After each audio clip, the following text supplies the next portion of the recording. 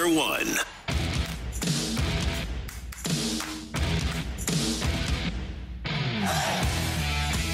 It is.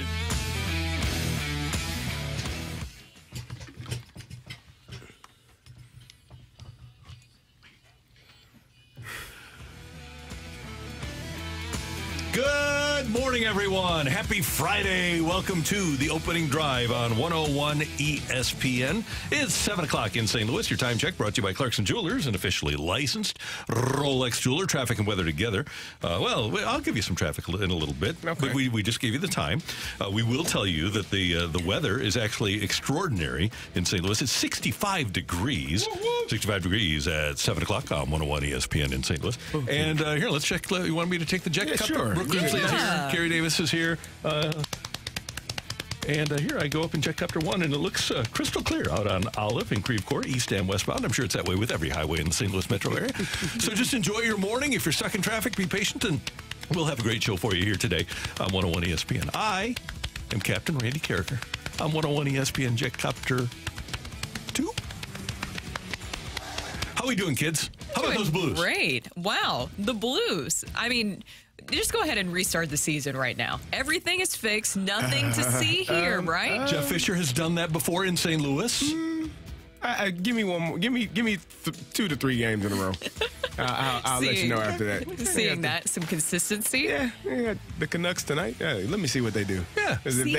They outshot an opponent for the first time this season. Listen, 35 to 26. As much as we've talked about it, and as much as I've talked about it, and as much as we've been told that it wasn't an issue, it seemed like it needed to be fixed, and it was fixed last night. Yeah, so maybe we're not crazy. I don't know. We will keep that up. We're going to talk to Lindenwood coach Jed Stugart in just a few moments. The Lions are at Tennessee State this weekend. Not a really great college football weekend, by the way.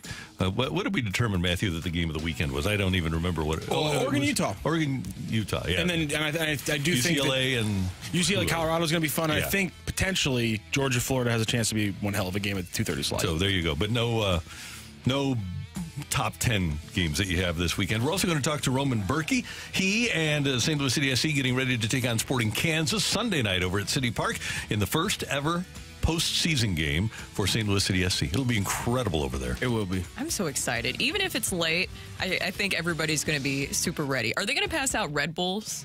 They have to. They should. There should be a lot of Red Bulls. It's got to be a different energy drink because Red Bull's a team. Oh, you're right. Okay. Monster drink. Ooh, yeah. Monster's a good one. Here's the thing about Roman Burki, by the way. Goalkeeper of the Year finalist, but not a finalist for the MVP, and I'm hopping mad about that. I saw you hopping when I was walking in. That's terrible. And then Joe Vitale is going to join us from Vancouver at 9:15. Kerry Davis and his Hazelwood Central Hawks taking on Pattonville tonight. First playoff game this year for the Hawks. Good luck with that. Thank you, sir. That'll be great. All right, here's the way things unfolded for your St. Louis Blues last night. And special teams have been an issue, okay? But the Blues penalty kill came through 11:23 into the game. Kasperi Kapanen, number 42, made it 1-0. Kadri turned it over to Sundqvist. Throws it into space. Kapanen, shorthanded break. Shoots, score! Kasperi Kapanen, a shorthanded goal. And the Blues take a 1-0 lead. 8:37 to go, first period.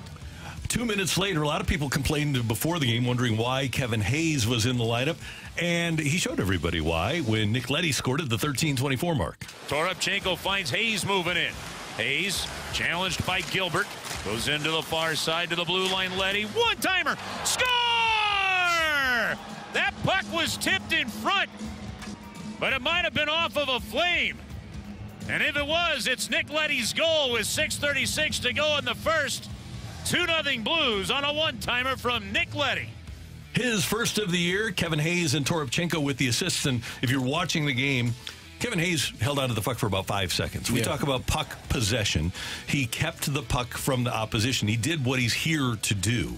Yeah, he used his body really well to protect the puck there. And you were talking about people being hopping mad because before the game, Jakub Vrana he was sidelined. He was scratched from the game, and a lot of people were upset with that. Going with 11 forwards and 7 defensemen, and immediately the reaction on social media is, why is Kevin Hayes in this game and not Vrana? That was something that paid off in this moment. It seems like there was something maybe more going on behind the scenes with Vrana, why we didn't see him. We saw that Berube was definitely upset with his play, with what happened against Winnipeg, because he even mentioned, he said, we need more from him. It's all honest play on the ice, and he's got to be better. Sometimes Berube does this where he sends a message, not only to that player, but the rest of the players of, look, if I don't see you giving the effort that I want to see, then it's going to result in this. Because that third period, you remember what happened in Winnipeg, right? It was a tough third period for him, including a penalty, right, that nullified a power play and a bad turnover there. So when Berube didn't like that, that's what resulted in Vrana getting sidelined for that game. CD, you are a athlete, you are a coach. If a player gets benched and he doesn't like it, you say, you don't like it, play better. Thank you. I didn't do it, you did it. What the hell are you mad at me for? Enjoy the sacks in the press box. What are we talking about? No scoring in the second period, then in the third, empty net, and Sonny came home. I'll tell you, the blue line. Here's another shot launched and deflected wide. Sundqvist slaps it to the empty net. Score! Angled off the post and slid in. Oscar Sundqvist will get the empty net goal, his second point of the game. 2:07 to go in the third. And as we headed down the stretch, guys, it was not Jordan Binnington that was angling for the shutout. Rimmed around to the far side. Another chance in front, blocked away by Bortuzzo. And bring out the Zamboni. The first career shutout for Joe Hofer. A 26 save, 3-0 win over the Calgary Flames here at the Saddle Dome in Calgary. Goalie controversy. Nah, maybe not. Controversy. Maybe not. It was good, one, for him to get his first NHL shutout, and just to see his resilience to be able to bounce back after that first start that he had that was rough, as we all saw. For him to be able to bounce back was huge. It was. I mean, it was a good game for the entire team. They looked great. The effort and energy looked like it was completely there. Are they going to do it tonight? That's the question. It feels like every other game they have a great game. They play hard, they play well, and then the next game they kind of have a letdown. So I think the most important thing for them tonight is the consistency, keeping that same energy. And I do like anytime a coach, sits a guy, he's not only sending a message to that guy, he's sending it to the entire team. Hey, if you are not going to play to the level, to the standard of what we need, you will not play. And then the next step for you not playing is you not being here. So as a player, I tell you all the time, my coach told me, our job is to tolerate you till we can replace you. Our job every day is to find someone better than you. And your job, our job as players, is to not allow them to find anyone better than me. So every single day, there's that push and pull in a good way. It's competition. I'm trying to be my best. They're trying to replace you with their best. And every single day, you go out there with the mindset, I got to do my job. If not, I will not have a job. So hopefully that sent the message not only to Vrana but to the entire team, and they can say, hey, we know what we can do, we know what we have to do, just go out there and do it. Safe to say number 15 won't be in the lineup tonight as the Blues take on Vancouver. It's an 8 o'clock pregame, 9 o'clock faceoff here on 101 ESPN, and you have to believe that Chief will go with the same lineup that he went with in the 3-0 win last night. That 3-0 win, here is Chief. Yeah, it was, good solid 60 minutes tonight, I thought. We right from the get-go in the game, I liked the way we were moving and skating and playing. Our forecheck, we established that right away. We talked about that in our cycle game. It was good. It was great. Congratulations to the St. Louis Blues. Meanwhile, Thursday Night Football last night, Buffalo held off Tampa Bay 24-18. Tampa Bay is just not that good. They're not, but Buffalo might not be that good either. No. I mean, Buffalo had an opportunity to lose that game on a last pass if Chris Godwin just happens to turn around a half a second earlier and the ball hits the ground. He's uncovered. He turned around, got pulled and turned around. It just... Buffalo, I think that game was more indicative of what Buffalo isn't than maybe what the Bucs aren't. I'm not too thrilled about what I see from Buffalo right now. What don't you like? It doesn't feel like, for all of the hubbub for how great they were supposed to be this year, they don't feel like a team that can put teams away. You look at what they did a couple of weeks ago against the Giants, should have lost that game. You go to London and play Jacksonville, lackluster effort. Just, you can knock it off to saying, oh, they showed up late and that's why they lost. But it just hasn't been the effort that I expected from this team all season long has not been there. And it hasn't been a great. And then you lose to the Patriots last week. Like, that's 4 games in a row. They should have lost all 4 and could have lost all 4. You beat the Giants and the Bucks. Those aren't great wins in the manner in which you won. You won by 1 score in both of those games, and you should have beat the hell out of them, and they both were at home. So. And this felt like this was a better all-around offensive performance, but to your point, CD, it's not what I think people were expecting of the Bills. No. What did you think of Josh Allen? I know that there was kind of some injury concern, just a little bit there, but he was able to settle in the rest of the game. I think Josh Allen is a tough individual, but I know Josh Allen is going to turn the ball over at some point. I just, death taxes, Josh Allen turning the ball over. It's inevitable. It's going to happen, and it's going to bite them in the butt at some point. It's going to be the thing that prevents them from having a championship team, because he cannot turn the ball over. You cannot play in the manner in which you do. Now, they've had some injuries on the defensive side. Matt Milano, your linebacker, goes out. Trey White, your cornerback, goes out for the second year, I think, in a row, second out of two or 3 years. But it's just the constant not looking right for me. I'm all about, continuity, and teams just doesn't look right from Buffalo's end. And Josh Allen, with the interception last night, ties Jalen Hurts for the league lead in interceptions. Hurts and Jimmy G, along with Josh Allen. Jimmy G ain't even played in all the games. You got a lot of them, man. What is he doing? That is concerning. Yep. Just real quick on the Bucs, what do you think about what's going on with them with Baker Mayfield too? Because they got off to a hot start and then fizzled. I think it's coming back to the what they were supposed to be. I think Baker was playing extremely well, out of his mind, but this is probably what I think most people expected the Buccaneers to be. Maybe they win the division because that division is terrible, but I don't think anyone expected them to be a 10-win, 11-win team. I don't know if Baker Mayfield, what has changed? One of the things I loved about Mike Martz, he always told his players, play fast, be aggressive. And I've seen times where Baker Mayfield plays fast and he's aggressive. But, man, he did not look like he was aggressive last night. I don't know if he can be. I don't know if it just feels, to Baker's, I give him come to his defense a little bit. Baker is, 5 years in the league now, 6 years?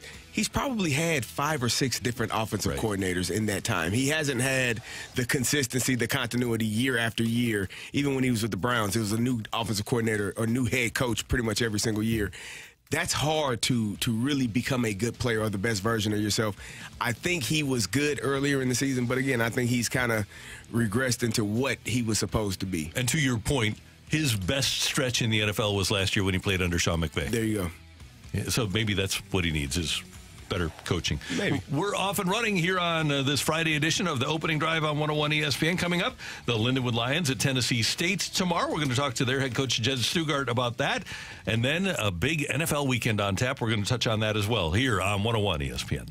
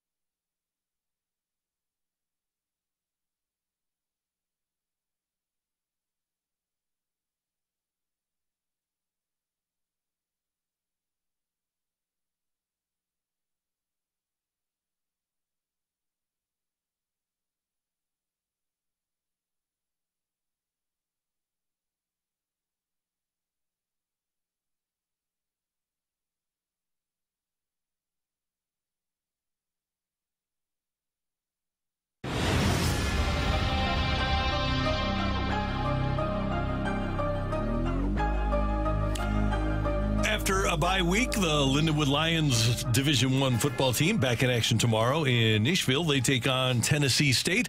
Brooke Grimsley, Kerry Davis, Randy Carricker. We head to the Celebrity Line, and Jed Stugart, the head coach at Lindenwood, joins us as he does on Friday mornings. Good morning, sir. How you doing? Hey, good morning, y'all. How y'all? Everything's great. How did you handle the bye week? Did you get like a couple of days where you did something?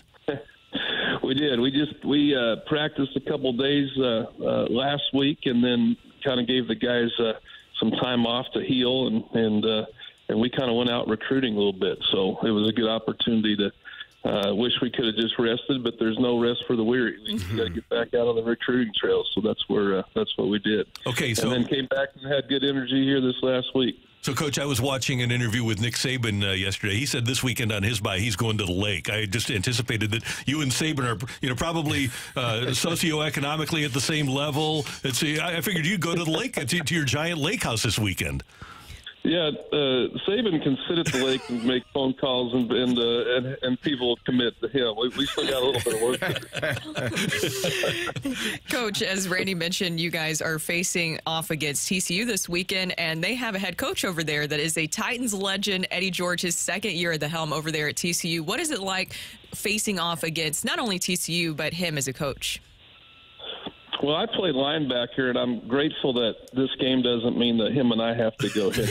So, first of all, I'm excited about that. I can just stand on the other sideline. But, I've had a chance to meet and get to know him a little bit, at our conference meetings the last couple of years. Great guy, really great to stand there and talk to, I think it's great, obviously him giving back, a guy as well known as him, and also got a couple other friends, that coach on that staff. But, it's, I think once the game starts, you kind of run across a lot of people that have, either played in the NFL, been well known, and you don't get too starstruck with that, because you're back in both elements and just coaching ball. But it is a pretty cool thing, and it's something that we talked about a long time ago. We didn't make any issues of playing in Nissan Stadium and Eddie George as a coach and all this stuff. That's something we kind of talked about a long time ago. They kind of because it is a cool thing. There's nothing wrong to think that's a cool thing. But then this week's been all about business and all that outside noise just has to kind of go away. Coach, it feels like first quarters have kind of been the Achilles heels in those losses that you've had. How do you get the guys to, mindset to start off early, to not be punched, but to actually punch in the first quarter? Well, Kerry, it's to have you come tell them that. Because we have told them that till we're blue in the face, so I'm going to have you come talk to them now. I will gladly come do it. But, that's such a fun. I heard a couple of coaches over the bye week just sitting around, kind of watching football when you could. And it's funny how many, that's just one of those things that's the great mystery out there with teams. You kind of have those years where you have a team that just comes out and starts fast. And then, the one time we decided to come out and start fast, we ended up shutting the team out and winning against Tennessee Tech. And then we turn around and go to Charleston Southern and end up kind of having another slow start. But it's a great mystery, man. But you achieve what you emphasize, and I think, you just continually in practice try to figure out ways to emphasize that, and through your practice, through your strategies and practice, because hopefully it just transfers over, and that's something that we did focus on a lot in this last 2 weeks. Jed, you lose your quarterback for the season, and last year Cole had been able to get into a lot of action, so you had kind of a seamless transition to Cole Duggar as your quarterback. What has it been like now going to a quarterback that really doesn't have as much experience as Cole had coming in? Well, and that's Carter Davis, and Carter had his first start, a couple weeks ago, and did so many great things. But of course, the quarterback position so highlighted, and it is such a crucial position, and so sometimes those mistakes can be glared a little bit more. They're more glaring, but all the other good things they do, you just have to. It's this year we've had. Two quarterbacks that were going to be making their first starts, and you hope that you only have one that has to do that, but we've had two. And you just got to, you got to just keep coaching them and keep, once it's quick how, especially when they, Carter watching the Charleston Southern game and him recognizing, oh, this is where I should have went with the ball, or this is the decision I made. Is another quick learner. Had a good week of practice. It's just you got to get them on film. You got to get them learning, and a real game. The whole game just moves faster than it does at practice, and so I think Carter will bounce back. It's tough on him. And he's got, we're starting a freshman center, and we're starting, we've got 6 key starters done for the season, this year. And so, Carter's, a lot of adversity. A lot of other teams are going through this kind of adversity, but, he's got to, guys just got to rally and rise up, and a lot of young guys got to grow up tomorrow for him. Well, and kind of rally around him. Well, good luck tomorrow in Nashville, and thanks very much for your time. It's the Lions at Tennessee State tomorrow, 2 o'clock, and you can, of course, see that game on ESPN+. Jed, thanks so much. Take care. Appreciate y'all. Okay, bye-bye. See you later. Jed Stugart, the head coach at Lindenwood, with us on 101 ESPN. Meanwhile, Mizzou has the weekend off, and tomorrow at 2 o'clock, we have Florida and Georgia here on 101 ESPN. I don't gamble much. What is the Florida-Georgia line? Oh, boy, I see what you did there. Oh, my gosh. Randy, I can just tell you were gearing up. I was like, where's this going? You have this giveaway when you're about to tell a joke that you're just like gearing up for it. You can see. You can see us on the Air Alliance team studio cams, by the way, where you can see Randy just gearing up for that joke. I was like, something's coming here. That was funny. I like that one. That's good. So I wonder. 14 and a half. There you go. Okay, there you go. Yeah. Okay, no sense of humor here. Okay. I definitely wasn't going to use that joke in the betting slip. I stole it, huh? There you go. So it'll be interesting to see what Mizzou does coming out of the bye, because their next game obviously is Georgia.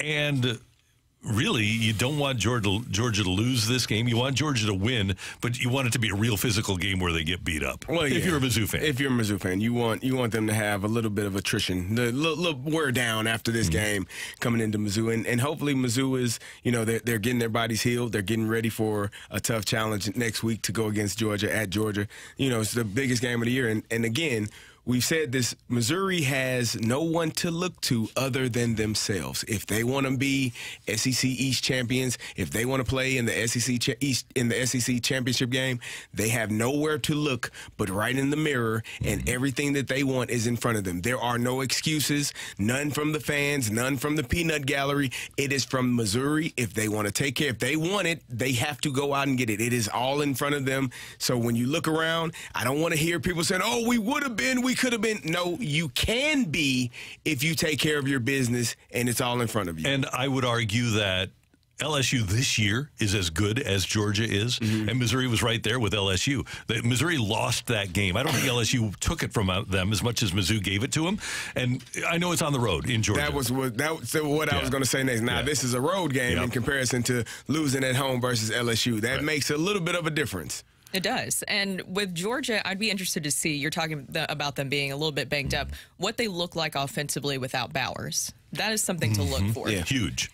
But they are Georgia, so they have plenty of depth, so that's not going to be an issue for them. It sounds like it's going to be Delp that I believe that will be stepping in, taking over that #1 tight end role. But Bowers obviously is a huge loss for Georgia either way. Yeah. Guys, Michigan sells itself as this bastion of integrity, the University of Michigan and their football team. How do you keep Jim Harbaugh around? You had Hamburger Gate, you had the sign stealing, and now you've got the FBI investigating one of their assistant coaches for doing essentially what Chris Correa of the Cardinals did in stealing information, unauthorized computer access crimes. The CEO of the situation is Jim Harbaugh. If you're Michigan and you sell yourself as what you sell yourself as, how do you keep Jim Harbaugh around? It all starts at the top, and either you know about it and you're allowing it, or you don't know about it, which is just as bad because you don't know what's going on in your own building. I don't know if this falls on him. I think it might be one of those Pete Carroll situations that happened at USC where he knew the penalty was coming down. Yeah, you know what? I got to get up out of here. Let me go back to the NFL and get to the Seattle Seahawks. Maybe you find something like that. There are going to be some jobs opening. shortly in the NFL. Chargers, Bears. I was going to say Commanders. A couple of opportunities that you could find yourself in if you're Jim Harbaugh that you would probably appreciate more than not having a job at all. Everything that's coming out about this is interesting. That assistant coach apparently too that was involved in the sign stealing and was kind of orchestrating this. He also had a 600-page manifesto of how he was planning on taking over the program. Essentially, did you guys see this report? I like this. I don't know. Sometimes when manifesto's included in a conversation, it's typically not a good thing. Oh no, he's passionate. Listen, is that what that is? Name me a positive manifesto in the last 100 years. He has goals in life. Yeah. He has goals in life. CD, your thoughts? Seems like you have some thoughts on this. I'm just here so I don't get fined. If CD, if one of your assistant coaches said, "Hey, coach, I got this 600-page manifesto of how to improve what we have going on in the football program," what would you say? Would you say, "Oh"? I would say no, thank you. I would ask him, do you think your time could have been used elsewhere other than whatever the hell this is, sir? A, that's number one. B, do you think I'm going to read through 600 pages worth of anything that you wrote? Aaron Rodgers would. Well, he can have it. Give it to A-Rod. You go ahead. Here's the other thing. Tell him give me the Cliff Notes. Okay, so the Cliff Notes. If Harbaugh would bolt for the National Football League and Michigan has an opening and you don't really push Harbaugh out, he just leaves. If you are Michigan, do you talk to Urban Meyer? No. Can we leave Urban Meyer where he is? Is he doing TV still? Yeah, he is. Let him do TV. He don't have any kickers to kick. He doesn't have anybody to talk down to. Hey, just stay there because it obviously didn't work out in the NFL. And it's not going to work out in collegiate football anymore because those players are getting paid. So, therefore, the conversations shift. When one party has a lot of money and the other party has none, you can kind of get away with some things. When one party has a lot of money but the other party has some dollars in their pockets, yeah, you might want to leave those guys alone. Yeah. At the end of the day, with Michigan, once the FBI gets involved in your organization, you better be looking over your shoulder. You can say that about any organization. Yeah, right.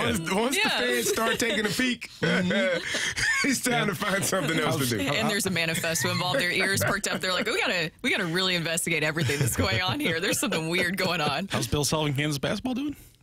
Yeah, they're fine. Teflon down. Just fine. Well, just fine. Yeah. That is not the first manifesto written by somebody in the state of Michigan, by the way. Oh.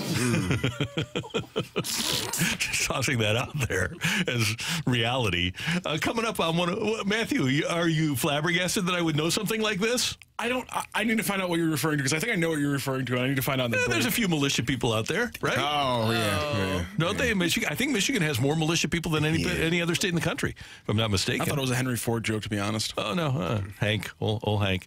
Hey, coming up, we're going to tell you why the Miami Dolphins are not just going to beat the New England Patriots this weekend, they're going to trample them. That's next on 101 ESPN.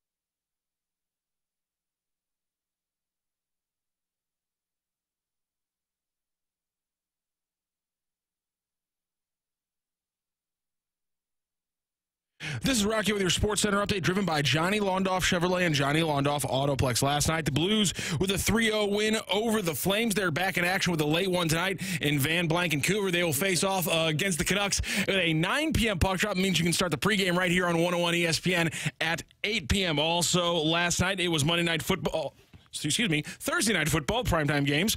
Bills over the Buccaneers, 24-18, kicking off an NFL weekend. Also, speaking of kicking off a series this weekend, it is the World Series tonight. First pitch, 7:03. It'll be Zach Gallen for the Diamondbacks taking on Nathan Eovaldi for the home team, the Texas Rangers. That is your Sports Center update, driven by Johnny Londoff. Find your roads and shop 24/7 at londoff.com and londoffautoplex.com. Are you kidding me?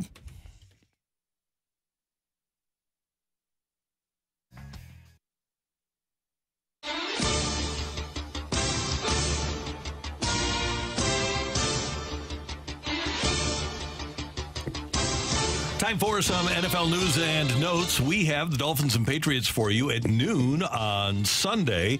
The game is at Miami. The Dolphins are a 9.5-point favorite. They've had some injury issues. Here is Adam Schefter of ESPN talking about what is facing Miami. Adam Schefter, number 2. Talking about the Tyreek Hill told reporters today that he does, in fact, plan to play on Sunday for the Miami Dolphins. That is good news for the Dolphins. It looks like he is on track to play. And with Mostert back at practice today as well, it looks like the two players who did not participate in practice on Wednesday, both will be there playing for the Dolphins on Sunday. Not only that, but we've subsequently learned that Jalen Ramsey is going to play for Miami. His first game for the Dolphins against New England. If you want a rock-solid prediction from Randy, Jalen Ramsey will pick off Mac Jones on Sunday. Ooh. I mean, man, is that you're not really going out on a limb? No, I'm not. Okay. Mac Jones is not good. No, he's not. 9.5-point line. I say Miami covers against New England. I agree. I think Miami is – I don't think it'll be that close. I think they are the better team, the way that they put up points. They had a couple of weeks off where they were kind of in lull and not great offensively. Guys are going to be good to go. I think it's going to be a great game for Miami and not so much for the Patriots. Bad seasons are generally not fun. They're not fun for fans. But if your team is disassembling, at least from a reporter's standpoint, it can be fun to watch everything kind of disintegrate. Brooke, that's happening with your Tennessee Titans.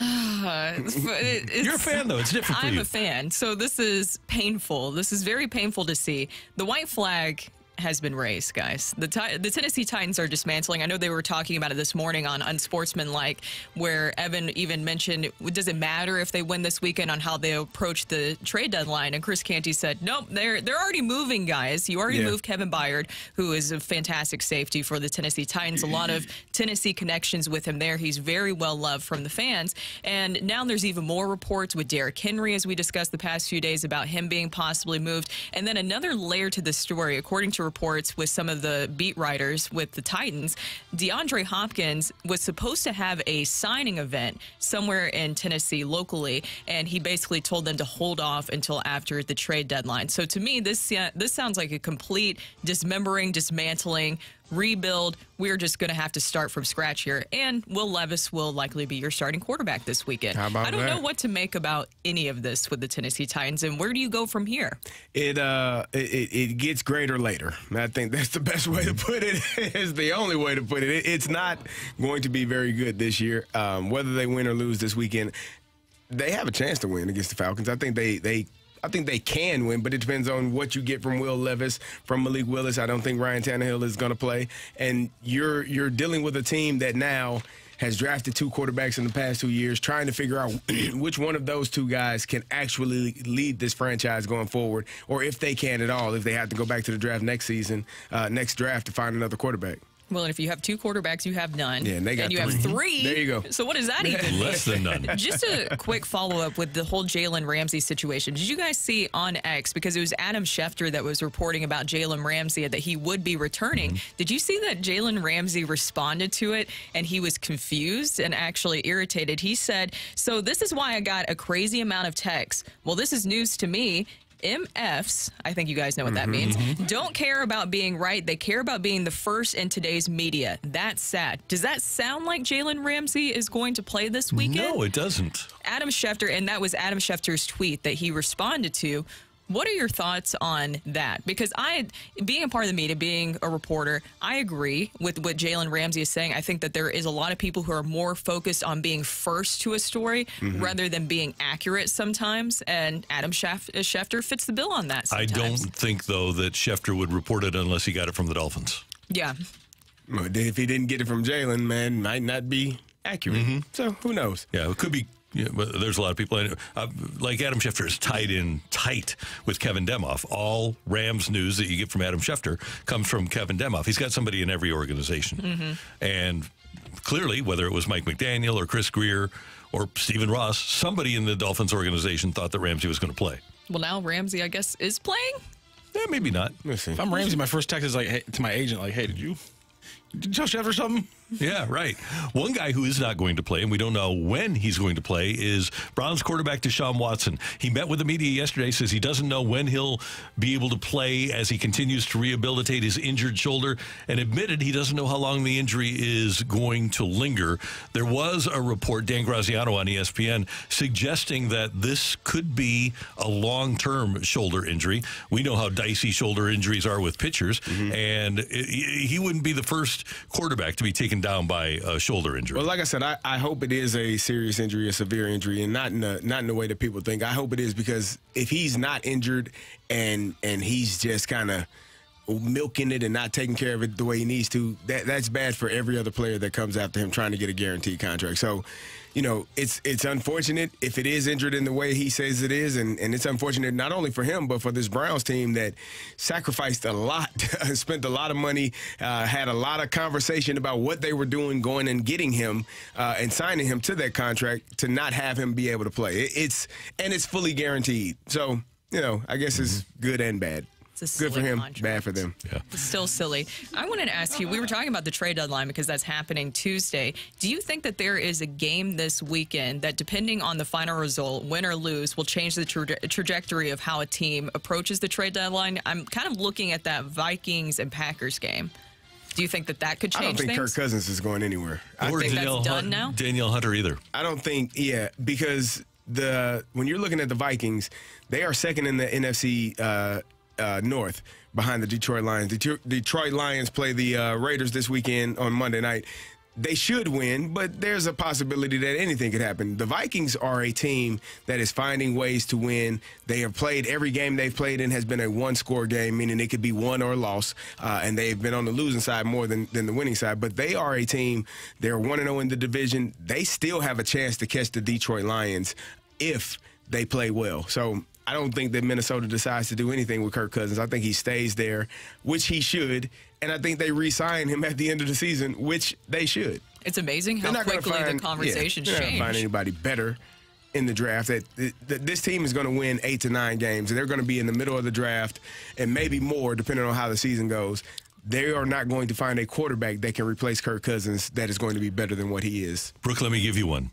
Washington is 3-4. They beat Philadelphia. They're 4-4 and squarely in the hunt for a wild card spot. They're 3-5 and they don't have a chance. And Chase Young is in the final year of his contract. That's one player that I could see becoming available if his team loses on Sunday. I'll give you one coach that might not be available if they lose.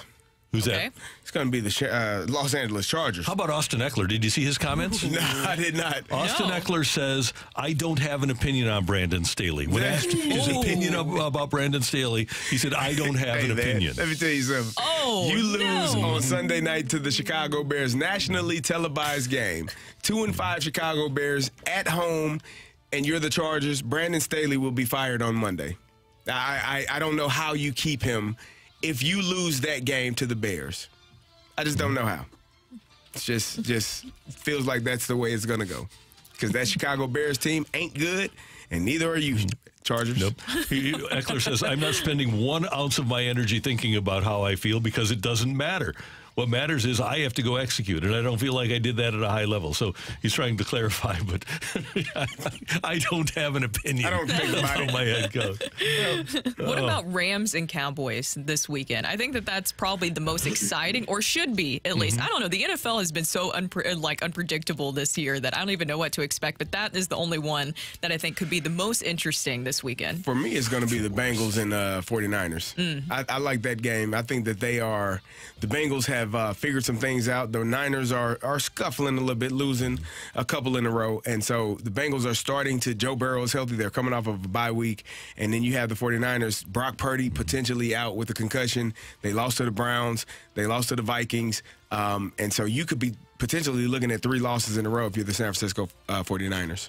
Yikes. Yeah. That would be bad. By the way, where is Dallas and the Rams this weekend? Is it at SoFi or is it? Either way, I hope there's both owners are in a box together, and I hope something happens to it.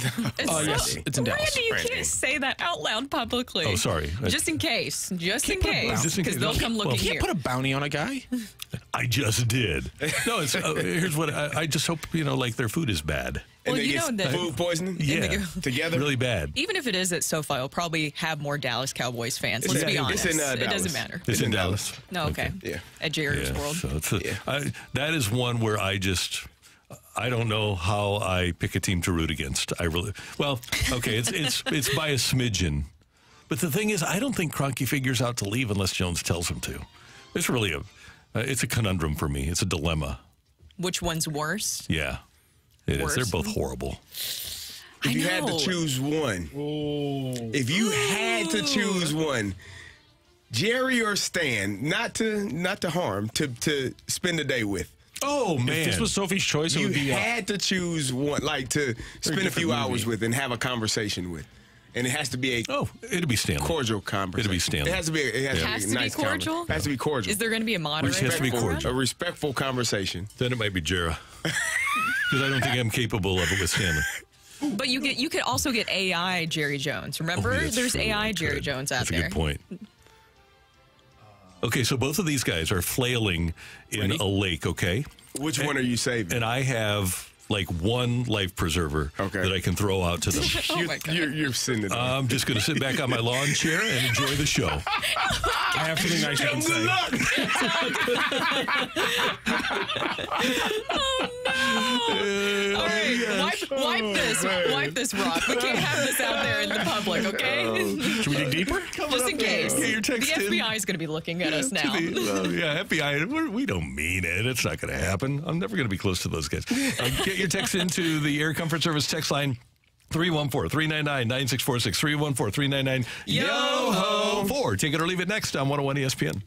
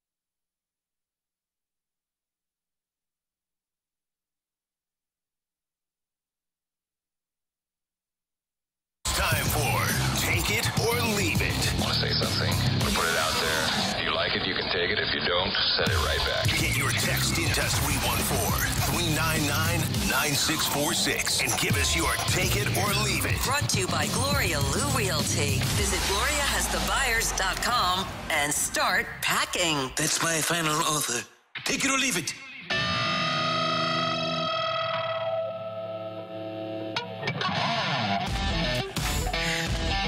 Brooke, Carrie, Randy, and Matthew, time for Take It or Leave It. Brooke, I'm sure you're aware of this, but I'm not sure the gentlemen in this room are, well, they aren't as evolved as you and I are. Okay. So Kim K has this shapewear brand called Skims. Yes. Skims. Okay. It's worth $4 billion. It came out during the summer. It's worth $4 billion? The shapewear brand is worth $4 billion.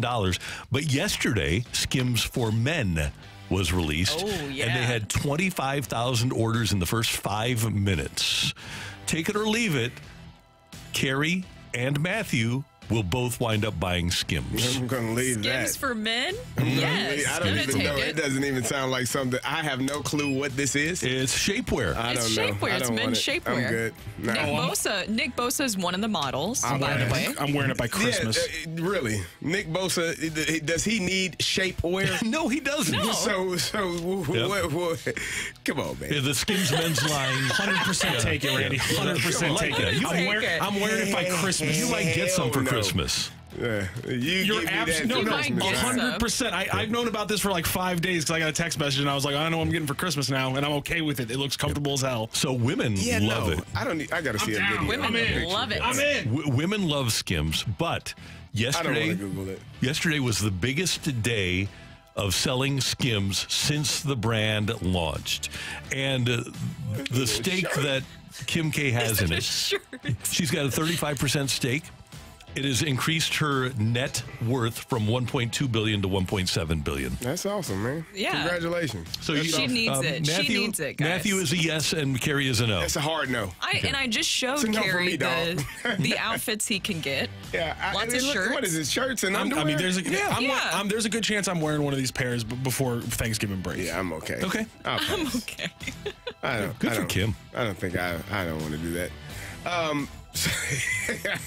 Even know where I was going with this. It threw me off, man. Right? Thanks for throwing in the Nick Bosa part to make it sporty, by the way. You're welcome. Kim's kind of sporty. She used to sell Skechers. Well, She dated she has athletes. I was gonna list them off, but we'll just say athletes. Yeah. Reggie married Bush. to Chris Humphries. Chris Humphries, she was married to for 72 days. That's 70. because he wound up wearing number 72 the next year.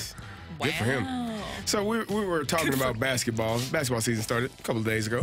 The Lakers are they won one, they lost one. They lost to the Nuggets opening night. They won versus they won versus the Suns, a team that didn't have all of their players by 5. Take it or leave it. The Lakers are actually the 8th or 9th best team in the West. I'll take that. Yeah, they're not unlike last year. I think they will be. And LeBron is already on a minutes restriction, which is intriguing to start the season. He's what, Why 38? do you think that is? Well, the age. 39. And he was hurt last year a lot. Yeah. He's Load supposed to be the management. one that doesn't miss time. He's a cyborg. But he's old. He's a machine. Well, he is, but old machines break down too, CD. This is true. All right, you're right. I'll take it. Guys, it's kind of Halloween weekend. I think that most people celebrate Halloween this weekend, correct? And I know that some kids will go trick-or-treating on Tuesday. Take it or leave it. M&M's is the best Halloween candy that you can get when going trick-or-treating. Brooke, no. I like the regular Peanut M&M's. M- The little guys. Not that I don't like M&M's. I do. I love them. But Reese's exist. Okay. Reese's peanut butter cups exist. If it's specifically the pumpkin ones, I love the pumpkin Best ones. chocolate to peanut butter ratio aside from the bunny, the 1 pound bunny, the chocolate to peanut butter ratio is spectacular. So Snickers isn't on your list? It's on my list, but not number one. Yeah. I wouldn't peanut buy M&M's is number one for me. Yes, peanut You like M&Ms. peanut butter M&M's? No. Sometimes. I have to be Not in the a mood fan. specifically. I like it in movie theaters specifically. Peanut butter I hate M&Ms are What's better the, than Reese's Pieces. Do we Shame on you. are we You have the doing chocolate and the peanut butter. What did wait, repeat that again. Peanut butter M&Ms are better than Reese's Pieces. No. Shame on you. Because the No. balance of chocolate and peanut butter is better on the M&M because there's the chocolate coating. Reese's Pieces doesn't have as good of a chocolate coating. Thank you, Randy. No. Yep, totally 100% right. No. I'll leave it. By the Halloween way, candy's very expensive. I say this because I went and bought Halloween candy last night, and I remember myself as a kid, and I wanted the best candy, so I was like, okay, I got to get the best stuff. You know, the variety pack that has Butterfingers, everything in it. I was like, this is almost $20 for just this giant bag of candy. Oh my god! Our house is popular. Yeah. Yeah. Candy corn's great. Candy corn's good. Oh, okay. Our house is popular because we give out full-size candy. Oh, you're that house. Yeah. Big budget over there. Well, we just want to take care of ourselves. I don't need to have those little things. So Tuesday, Halloween Day, let's do a Halloween candy draft, and then we'll let people vote on it. But, Brooke, again, I'm a huge fan of M&M's. Huge fan. But Reese's Peanut Butter Cups are where it's at. Or peanut butter pumpkins, or I like the peanut butter crunch. Christmas trees. It's a little crunch. Crunches, I like the. I don't dislike the crunch. There you go. Okay, I can like pretty much all of those.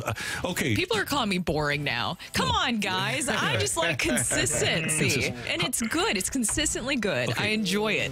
Almond Joy has nuts, Mounds don't. I'm an Almond Joy guy. What about I you? like I don't Almond like Joy. either one of them. Really? No coconut? I am not a fan of coconut. I hate the. Okay. Oh, it's so good, though. It is no, really thank you. good. No, thank Really you. good. You can keep it. Here's the thing. I I'll like bring all of it to candy. you. Nah, you can have all of it. Yeah. No, You know what? I used to eat those those candy peanut things.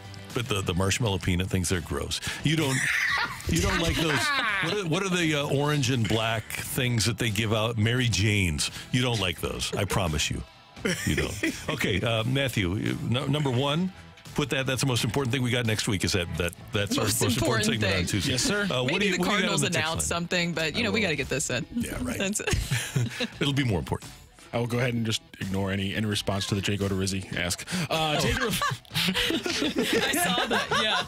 take it or leave it. Craig Counsell is the perfect candidate for the Astros job. Ooh, that's a great one. You know, I'm going to take that. That is a good play. It is. Think so? Yeah. He is a perfect candidate. I think he's going to the Mets. That's what it seems like, right? Yeah, he was with David Stearns. I don't know if he has a connection to the new Houston general manager. I forgot the new Houston general manager's name. Click is the guy they fired. But anyway, I would think that with that group of players and with the way that Counsell conducts his business, that would be a good spot for him. Take it or leave it. Basketball players should be allowed to go straight from high school, but that should never be an option for football players. Oh, it's not. And I'll take it. I'll take it. Have you ever seen an 18-year-old who could go play in the NFL? No. Maybe a receiver. Okay. Maybe. Quarterback? I think Herschel could have. I don't think a quarterback. Running is too hard, man. Like it's hard enough going to college and playing against when you're 18, playing against 22-year-olds. Like that's it's just a different animal. Those guys are bigger, stronger, faster. It takes a year or two for your body to mature to be to the level. Now, at 20 years old, 2 years, I don't know if it has to necessarily be 3. I think 2 years you could potentially do it, but not fresh out of high school. No way. Let's see how big. Herschel Walker as a freshman, I think, was like 6'2" and 225. Yeah. He That's was a freshman. That's insane. He was unbelievable. You know who else was? And he didn't wind up having much of an NFL career because he got hurt. Marcus Dupree at Oklahoma. Oh, yeah. Whew. Yeah. There's a great 30 for 30 on Marcus Dupree. Yeah, I heard about him. Take it or leave it. Candy corn is the worst Halloween candy. Take it. If you listen to me, I'm going. Here we go. Here we go. If you go to the store and you actually choose candy corn out of all of the options, I gotta stay the hell away from me. You steer clear of me, buddy. I don't want any problems. What is it? Is it just that it's like too plain? What It's is wax. it? It's wax. What is it? What is What it? is You candy tell me corn? what it is, and then I'll tell you why I don't Wait, like it. that's I don't a know what it fantastic is. question. I've never thought about this, but what exactly is it? Yeah, it's. What about the little pumpkins that are made out of the same stuff? I don't know. Thank you. I'm telling you, those Mary I'm okay. Janes, they're like licorice. Oh, Bitto honey. Bitto honey are terrible. I don't want any parts of it. Honey, sugar, butter, and vanilla Honey, sugar, butter, and vanilla. is what it's based, flavor based. So this is all very artificial that you're getting in the candy corn. And wax. Yep. Yeah. Mary Janes are made out of peanut butter and molasses. The only time people under the age of 70 use the word molasses is to describe something very slow. Like how long it takes to eat one of these. I don't even know if people use that The anymore. description here on the interwebs. Mary Jane is not a candy. It's a disappointment in a yellow and red wrapper. All right. You got one more good one, Yes, Matthew? this is actually good. I never thought about this before. Take it or leave it. Giving out beer/airplane shots to the parents during trick-or-treating is the best thing to do. Now, I never even yes. thought about that. In my neighborhood, the parents get That's alcohol. genius. They give you beer or give you a shot. Really? Oh, yeah. That's nice. Genius. If you're walking around with those kids for an hour, hell yeah, you need a drink. Yeah. Kids I've never running out thought in the about street. that. Stop, slow down, it's cars. The amount of stress associated with kids running off in the middle of the night, yeah. Get those parents a beverage. Can somebody explain to me the jokes here in St. Louis? So it's a tradition here where you're supposed to tell a joke, right? When you go trick or treat, Trick or treat. Okay. So like what? It doesn't matter. Any You tell a joke? joke. Any joke. This is the Okay. Midwest, Brooke, right? We're not just giving out candy for free to kids. This is a murder. Oh, okay. Excuse Put me. in a little Sorry. work. Sorry. It's a So if it's a murder. bad joke, then you give them candy corn. If it's a good joke, then you give them. That's a good idea. Give some them good like candy. jelly beans. Listen, there's an aspect. You give certain people good enough jokes, and they will give you a bigger handful of candy. And so there's an incentive there. You got to come There up with a is. good one. You can't just saunter up there with an old Bloodweiser joke. It's tired. Think deeper. Use the internet. Okay. Well, you heard that, kids. Do better. The kids do better. Yeah. Thank you, Matthew. Thank you, Randy. Randy, yes. What are you gonna say? What are you gonna say? Go ahead and say it. Go ahead and say it. So I go up to the door and say Oh, trick or no. treat. And they say, what's your trick? And I say, a guy walks into a bar and he's disqualified from the limbo contest.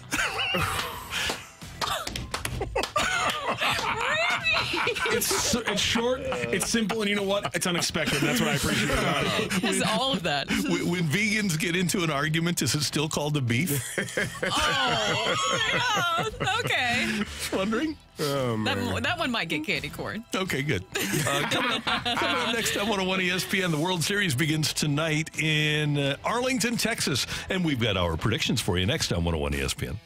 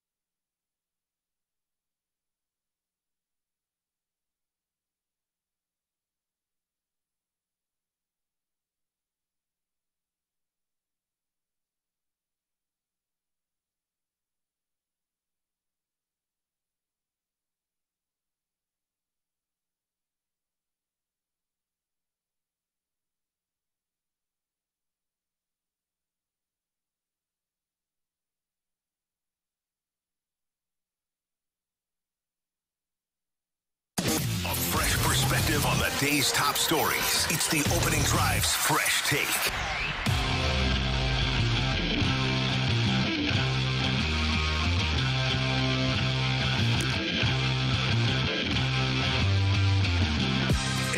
Time check brought to you by Clarkson Jewelers, an officially licensed Rolex jeweler. Brooke Grimsley, Kerry Davis, Randy Carricker, and the World Series starts tonight in Arlington, Texas. The Rangers taking on the Arizona Diamondbacks. Now, to get to the World Series, the Diamondbacks had to win the last two games of the NLCS in Philadelphia.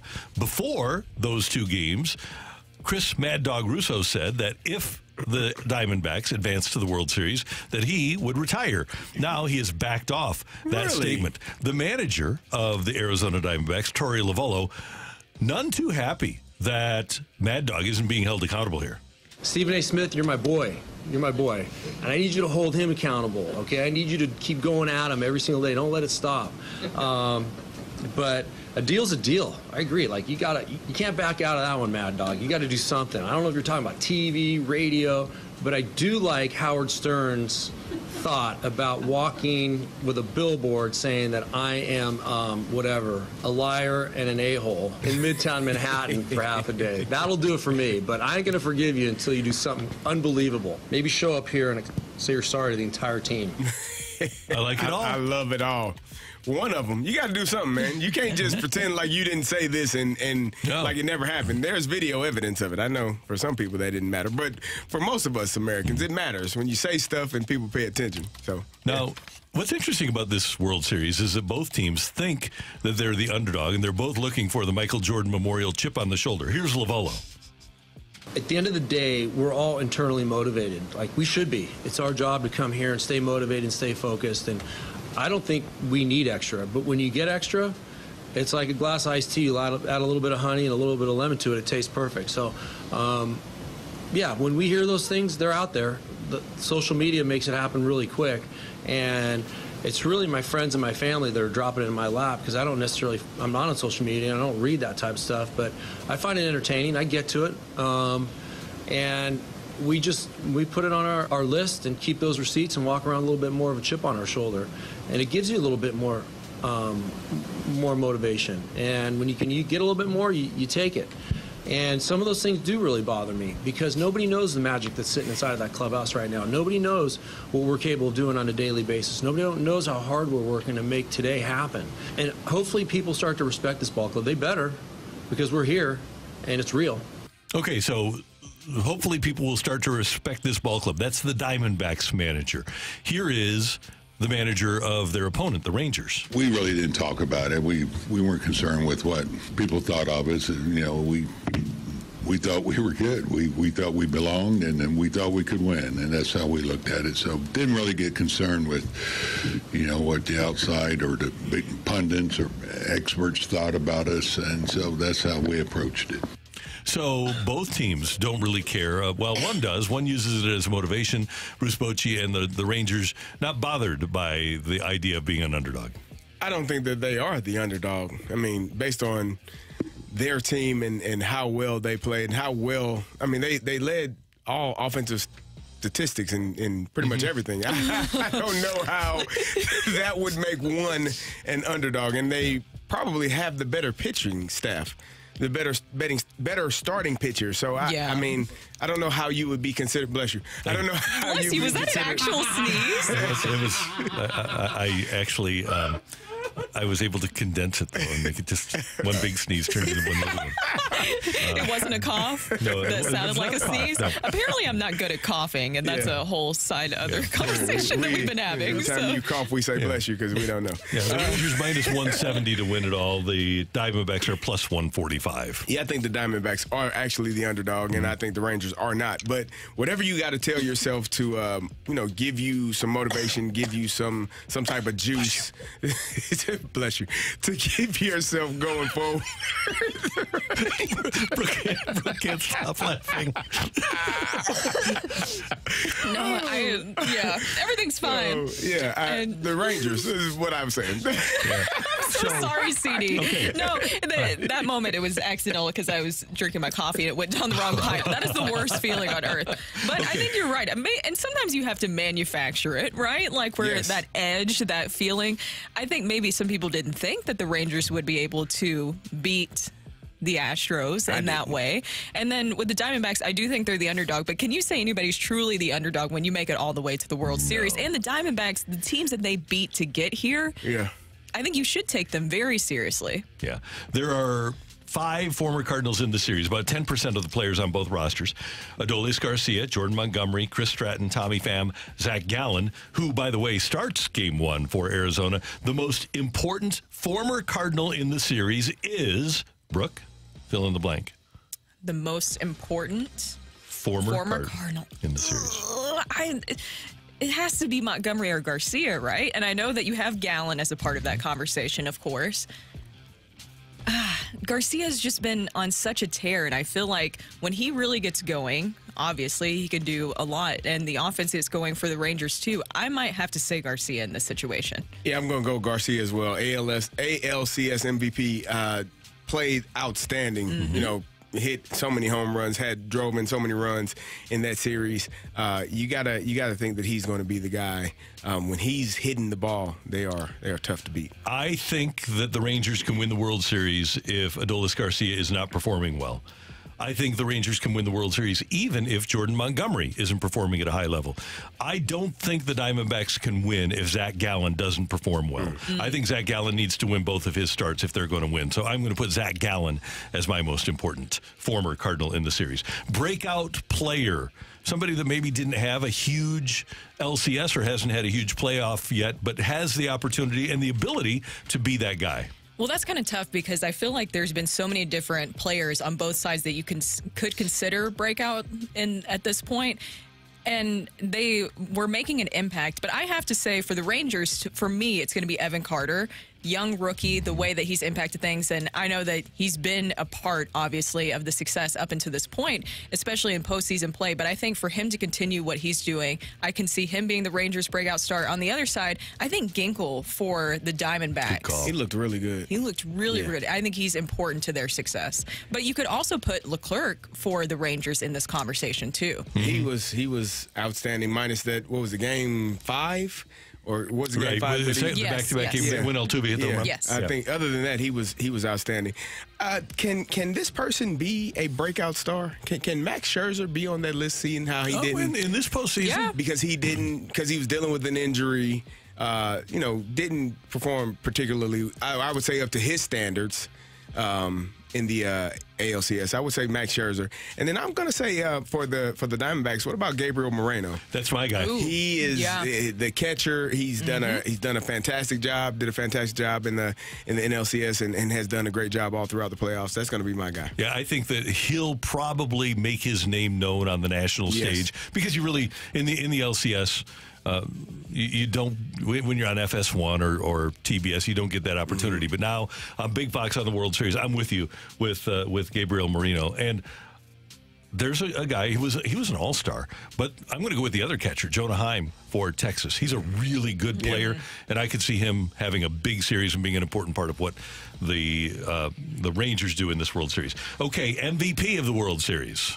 Nathan Eovaldi for the Rangers. Nice call. That is where I'm going with that. I have a bold prediction, and this kind of plays into your next question. So I'm going to have to kind of give this away to play into the point of why I think that he'll be the MVP. I think it's going to be Nathan Eovaldi. I can see him making 2 starts in this series because I believe this will go into a Game 7. Maybe personally, I just want it to go into a Game 7, and I also think that you might see him coming out of the bullpen at some point. It has happened. Yeah, I think the easy answer would be Adolis Garcia. I think that he's just hitting the ball the way in which he did. It's probably going to continue, and that would be my pick. There's a guy that's already done it before. I'm going with Corey Seager.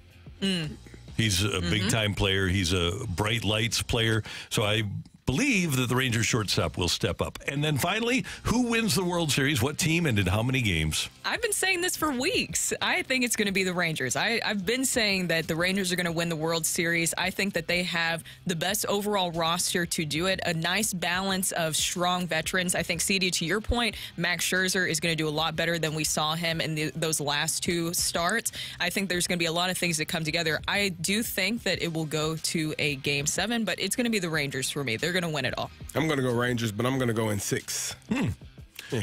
And if the Diamondbacks win the World Series, I will eventually retire. Eventually. Eventually. Oh, I got you. You see, that's what he should have done, is not to exactly put like a timestamp on it. He messed it up. I am with you guys, though. I think this one goes 7, and I think the home team wins every game, and I think the Rangers win Game 7. Wow. There you have it. That is our fresh take here on 101 ESPN. Next up, the Blues won 3-0 last night in Calgary. They take on Van Blankencouvre tonight. How did the Blues line changes work? That's next on 101 ESPN.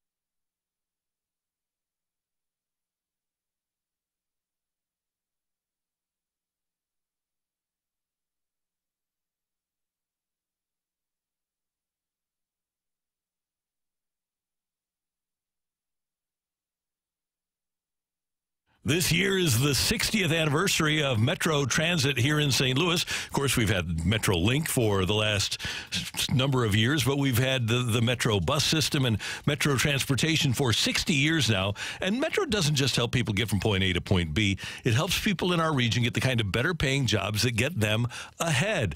People need to get to their jobs. And the biggest and brightest regions have great public transportation. And we have it here in St. Louis. A healthy Metro is vital to the viability of our region to try to attract more Fortune 500 companies. That's what those sorts of companies look for. The ability to get to work, the ability to avoid traffic, the ability to cut down on the carbon footprint that we make. If you want to support our community, riding Metro supports local businesses and helps reduce that traffic congestion. It can make all the difference in the world, whether it's to a sporting event or to your job on a daily basis, whether you use it or not. Metro is important. In short, thanks to Metro, you don't have to drive to thrive.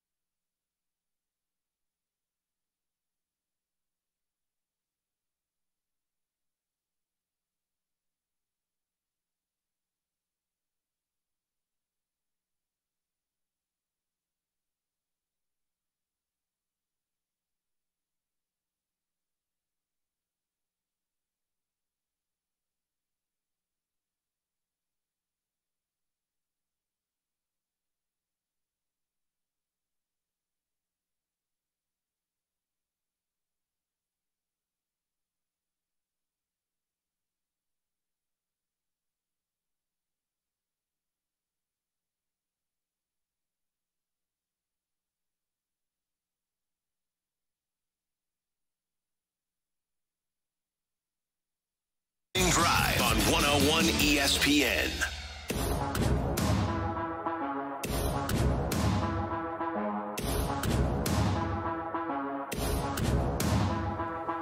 I mostly used Shen's line on, a second go-around with the 3 different players, and it seemed to work well. And I thought Bortz added a spark for our team tonight, getting involved physically and just doing little things he does. And Prune was fine for me, moving the puck and did some things. Didn't get a ton of power play time, but, he did some good things out there. That's Chief Craig Berube. You got to come up with a better big nickname for Scott Prune. Prune. Prunes. Prune. So, Rooney. Yeah. Rooney. Pruny. Prunes Scotty. is just, yeah. We got to have something. The Blues did win last night, 3-0, and there were some new look lines. First of all, Jakub Vrana did not play. As Chief mentioned, both Robert Bortuzzo and Perun were in the lineup. So you had Thomas with Kyrou and Saad, your number 1 line, and Pavel Buchnevich is back. He was with Shen and Kapanen. That group had a really good game. Hayes was between Neighbors and Toropchenko, and I think Hayes can bring the best out of Neighbors, although I would like to see something different with that line. I'd ultimately like to see Verano there, and then Sundqvist and Blais were the other forwards. What they did worked. The Blues had more offensive zone time last night than they've had all year long. They outshot the opponents for the first time all year, and my anticipation would be that that'll be the same lineup tonight in Vancouver. It worked out. Last night, you were talking about Ozone time because we've been talking about that a lot, and Jeremy Rutherford mentioned and broke down the numbers with it. Last night, they spent 45% of their time in the Ozone. It was a huge difference from the eye test, but just to see those numbers line up with it, it made a lot of sense. And you talked about the Thomas line. I thought Robert Thomas looked great last night. That Thomas line looked fantastic. He finished the game with an assist and was +1 the game, and he outshot the Flames himself 6-1. That line in general outshot them 9-1. And it just felt like they really, from the start of the game, were very aggressive, really got in on the forecheck, several great bat checks from all the players involved, and it was a great defensive effort, too. I thought they did outstanding. I would hope that, it doesn't require someone getting benched or sat down to light a flame or a fire under this team. I hope that they have that same energy tonight, because what we've seen this season is good game, bad game, good game, bad game, lackluster effort. Oh, they got a lot of effort tonight. They need to be consistent on the side of having effort every single night. And yesterday, you could tell from the moment the puck dropped in the first period that they had more energy than they had in the previous game. And I don't know what this roller coaster, these peaks and valleys that they have, I don't understand it. I don't know where it comes from. If it happens again tonight, you will know that it is truly, who they are at this point. But if they have the same energy and are skating with, it felt like they were skating with purpose and intent last night, and they were actually getting to it, getting after it, and it boded well for them. They won the game. They outshot their opponent for the first time. They were actually shooting the puck. There's a couple of things that Robert Thomas missed a goal. He took a shot and missed it. I didn't like his body language. He does that a lot, I think, when he doesn't score on opportunities where I think he thinks he should score. You kind of see him sulk and like, oh, well, here we go. I don't like that. It happens, man. They get paid too. So you're not going to hit every shot, even if it's an open net. Sometimes you're going to miss it, even the ones you think you should make. Those things I think could be corrected, body language and how you go about your business day to day. But yesterday was a really good game. Now, can you do it again? Because that's what good teams do. They are consistent in their effort and their energy every single night. I'm going to say this with the full understanding that you have to earn your spot in the lineup.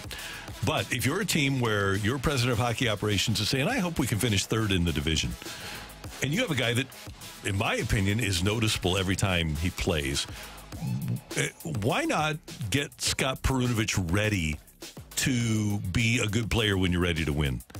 At some point, the guy's going to have to play, right? Why not get him reps? And whether that's at the expense of Krug, who, by the way, he's been all right. But Krug looked pretty good last night. I thought he looked really good. Yeah. I mean, he definitely. It was more of a physical game last night. I thought Krug was a part of that. Yeah, I agree with you. I would just like to. Last night was Scott Perunovich's first game of the season. Yes. I need to see more of him because if you're going to make all this investment, I mean, the guy has missed 3 full seasons because of injuries. At some point, you got to find out whether or not he can be a guy for you when you're ready to win. So that's one aspect to this, and I don't mind them sitting Verana. But I also think Verana needs reps. And once he's motivated and ready to go and doesn't bother the coach, that's another guy I want to see not only be dressed, but get significant minutes to find out whether or not he can be, because he's got the skill, but can he be a key part of a team that's ready to win? Can we talk about Colton Parayko as well? Yeah. We have to, I mean, as much as we were on him last season and how poorly it looked, he looks different this year. He looks more energetic. He's taking shots. He's not turning down shots. He's actually shooting the puck, and he's skating. He's doing the things that he was not doing last year. And, that's something that this team needed. Your best players have to be the best players every night. And you don't get to, when you are being paid at a level, you don't get to take nights off. You don't get to say, I don't feel it, I don't got it. No, you got to have it because everyone else is depending on you to have it. So I thought he did a great job last night as well. This is where we're seeing a healthy and confident Colton Parayko, and it's paying off. This is what the Blues wanted. He's not meant to be Chris Pronger. He's not going to have that extreme mean streak, but he is a really good defenseman, and I think we're seeing a fully healthy and more confident Colton Parayko. You talk about the defensemen. You saw them get more involved, especially in last night's game. If you look at even at that Nick Leddy goal, because the forwards are moving the puck back to the point, then they're getting to the net from more. That was something that just really set up that whole situation well, is them getting more involved in things. I really liked a lot of the aspects of it. But you mentioned Verana and how that panned out. Tyler Tucker was also the one that was benched in this process, too. Berube, when asked about Verana prior to the game about why he was benched, he said, we need more from him. It's all honest play on the ice, and he's got to be better. I think it was not only to send a message to Verana because of what happened in the third period in that Winnipeg game, but also to the rest of the team that we're going to start doing. Berube has done this throughout his time here, where he'll bench certain players to send a message to the team, and I thought it was a great response by the team and by Berube, too, for that whole performance that you saw last night. And the Blues are at Vancouver tonight, 8 o'clock pregame, 9 o'clock face-off with Curbs and Joey here on your home of the Blues, 101 ESPN. Coming up, we've got The Fight. Stick around. It's coming your way next.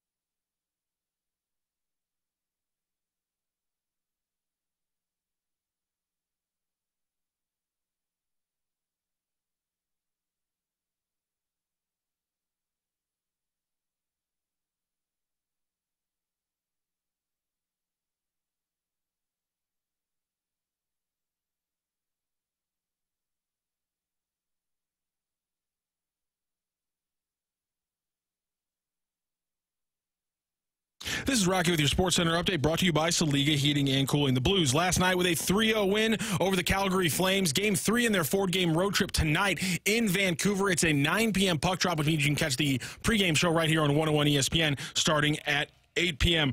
Also, last night it was the Bills over the Buccaneers in Thursday Night Football. And coming up this weekend, St. Louis City hosts their first ever playoff game, and they host Sporting Kansas City. It'll be a 9 p.m. start for that game. Brought to you by, this is your Sports Center update, brought to you by Saliga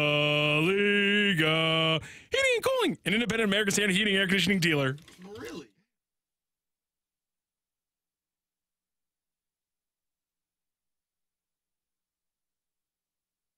For the fight in the red corner, Average Joe Listener. And in the blue corner, the undisputed king of morning drive. Please welcome Randy Carricker.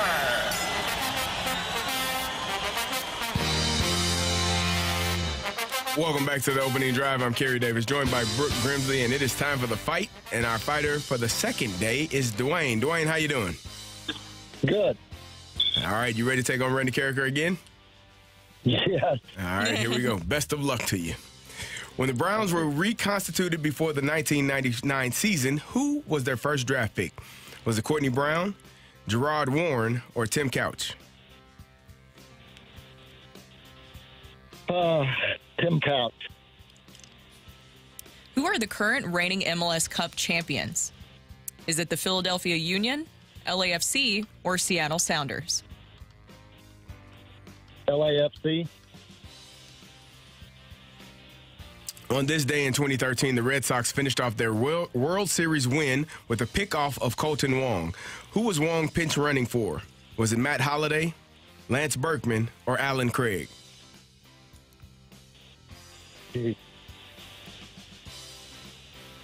I'll go Lance Berkman. Happy birthday to former Cardinals pitcher Pete Vukovich. What was the last name of the fictional Yankee slugger that Vukovich portrayed in the 1989 classic Major League? Was it Howard, Haywood, or Hendricks? I'll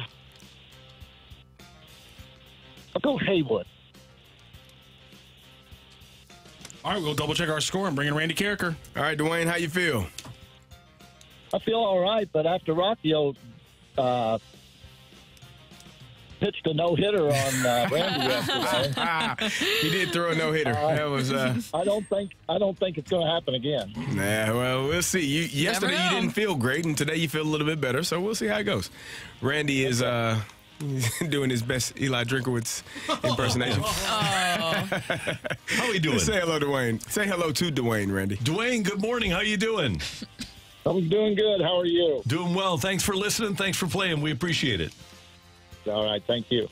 All right, Randy, here we go. All right. When the Browns were reconstituted before the 1999 season, who was their first pick? Who was their first pick? Remember, Ty Detmer was their quarterback. You know, they could have had Kurt Warner. He was left unprotected by the St. Louis Rams, and Cleveland didn't select him because they planned on Kentucky's Tim Couch being their quarterback, I believe. Who are the current reigning MLS Cup champions? I think the Philadelphia Union lost last year to, I think, LAFC. Final answer? LAFC. Yeah, I'll go with that. On this day in 2013, the Red Sox finished off their World Series win with a pickoff of Colton Wong. Who was Wong pinch running for? I don't think Alan Craig could run anymore at that point. And I believe it was Alan Craig who reached base and then he could not run anymore. So I think it was Wonger getting picked off trying to run for Craig. Final question. Happy birthday to former Cardinals pitcher Pete Vukovich. What was the last name of the fictional Yankee slugger that Vukovich portrayed in the 1989 classic Major League? He was a first baseman. I'll I'll do the lifeline. I know it, but I just don't know it. So I don't want to take the time to think about it. Okay. Howard, Haywood, or Hendricks? Haywood. Our streak of close fights continues. Just one question separating the champion of this fight. Does Dwayne roll on over a weekend into a Hall of Fame opportunity on Monday morning? That's a lot of weekend with a lot of studying, I'll tell you that right now. Or does Megamind get to walk off into the sunset of another week with a victory? Ring that bell. Crazy, folks! Go crazy! The winner and still champion of the fight, Randy Carricker. Well done. Thank you. Great job, Dwayne, or great job, Randy. Excuse me. You pushed Randy pretty far. You fell 4-3 in this fight. I should have remembered that Alan Craig had that bad ankle. Yeah. Yep, that's kind of the linchpin that seals it for you. That was, in fact, the one that you got wrong. Let's go through those questions and answers. When the Browns were reconstituted before the 1999 season, it was, in fact, Tim Couch, the quarterback, and that worked out really well for him, right? Set him on a strong course, right, to winning from the get-go, right, Gary? Balling. Okay. One of the things that you should probably do when you draft a quarterback number one is try to build an offensive line. And I usually put him in at halftime of their opener, and their offensive line sucked, and he was never. And he had come out of that Kentucky air raid offense, and he never had a chance to learn how to be a pro. I mean, it worked so well for Achilles Smith. What did, Yeah, right. There you go. How did you not expect? Did you not expect it to work out with him? Come on now. Yeah. Who are the current reigning MLS Cup champions? It was in fact the Union who fell to them. They went 3-3, and then they lost 3-0 in penalties to LAFC, who City may have to face later on in these playoffs. On this day in 2013, it was in fact Alan Craig who had gotten to first base, and again he couldn't run anymore, and so Colton Wong came in to pinch run, and then of course I think we all remember Colton Wong's post-game presser afterwards, which was the saddest thing I've ever freaking seen. Sad. The saddest thing I've ever seen. Happy birthday to former Cardinal pitcher Pete Vukovich. What was the last name of the fictional Yankee slugger that Vukovich portrayed in the 1989 Classic Major League? It was, in fact, Haywood. Researching this question, I swear to God, at one point, Euchre says his first name is Cleat, but he is not listed as that, and I could not find it anywhere like on the internet. But in my mind, it's not listed on IMDb or anything. I thought it was Cleat. I thought it was Cleat. I could not find the line from Euchre. I could not find it on Wikipedia. I think I've Mandela affected myself that he has a first name, because everywhere on the internet it's just Haywood. But anyway, a 4-3 win for Randy Carricker in today's fight. Dwayne, thank you so much for joining the fight and joining the show over the last 2 days. Thank you. Thank you. Have a lovely weekend. Good to have you with us on 101 ESPN. Next up, we've got the Rush Hour Reset, and then at the top of the hour, Roman Burki, the goaler for St. Louis City SC. The Rush Hour Reset next on 101 ESPN.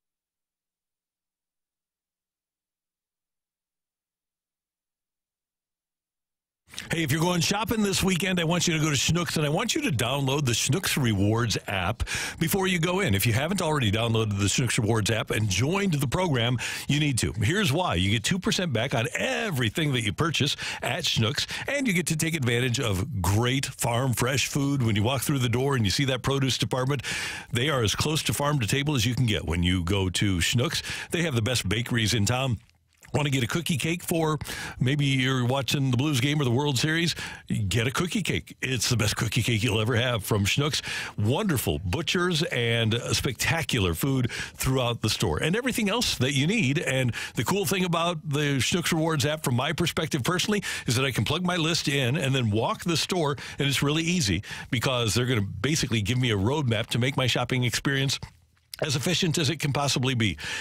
When you're out shopping this weekend and you're getting ready to do your shopping, make sure you download the Schnucks Rewards app before you stop by Schnucks.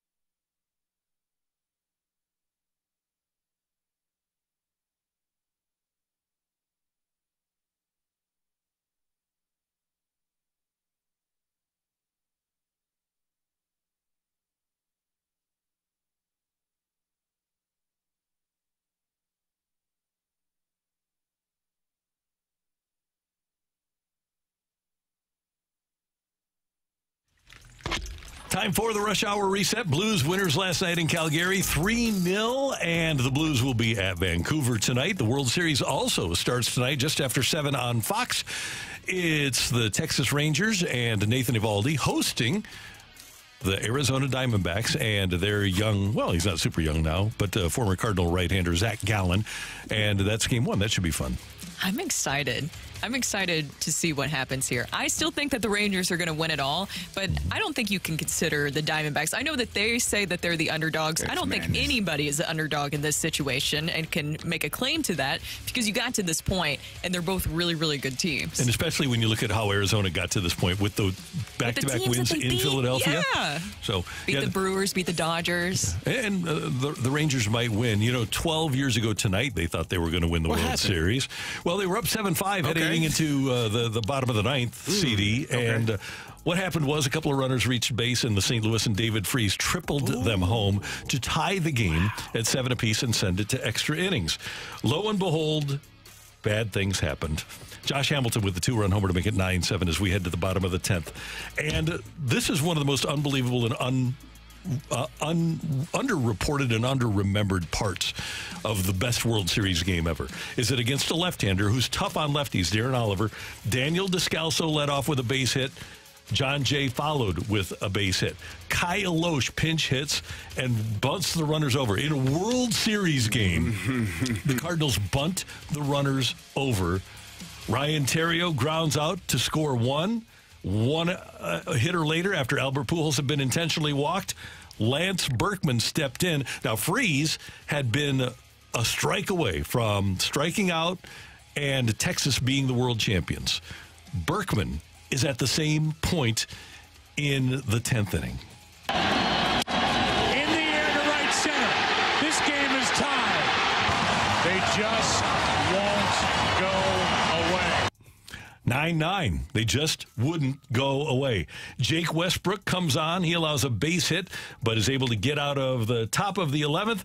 And that took us in a tie game to the bottom of the 11th. And David Freese was the leadoff hitter. Freese hits it in the air to center. We will see you tomorrow night. Greatest World Series game ever. CD is getting goosebumps, and your memories are so vivid. Everybody's memories are so vivid of that.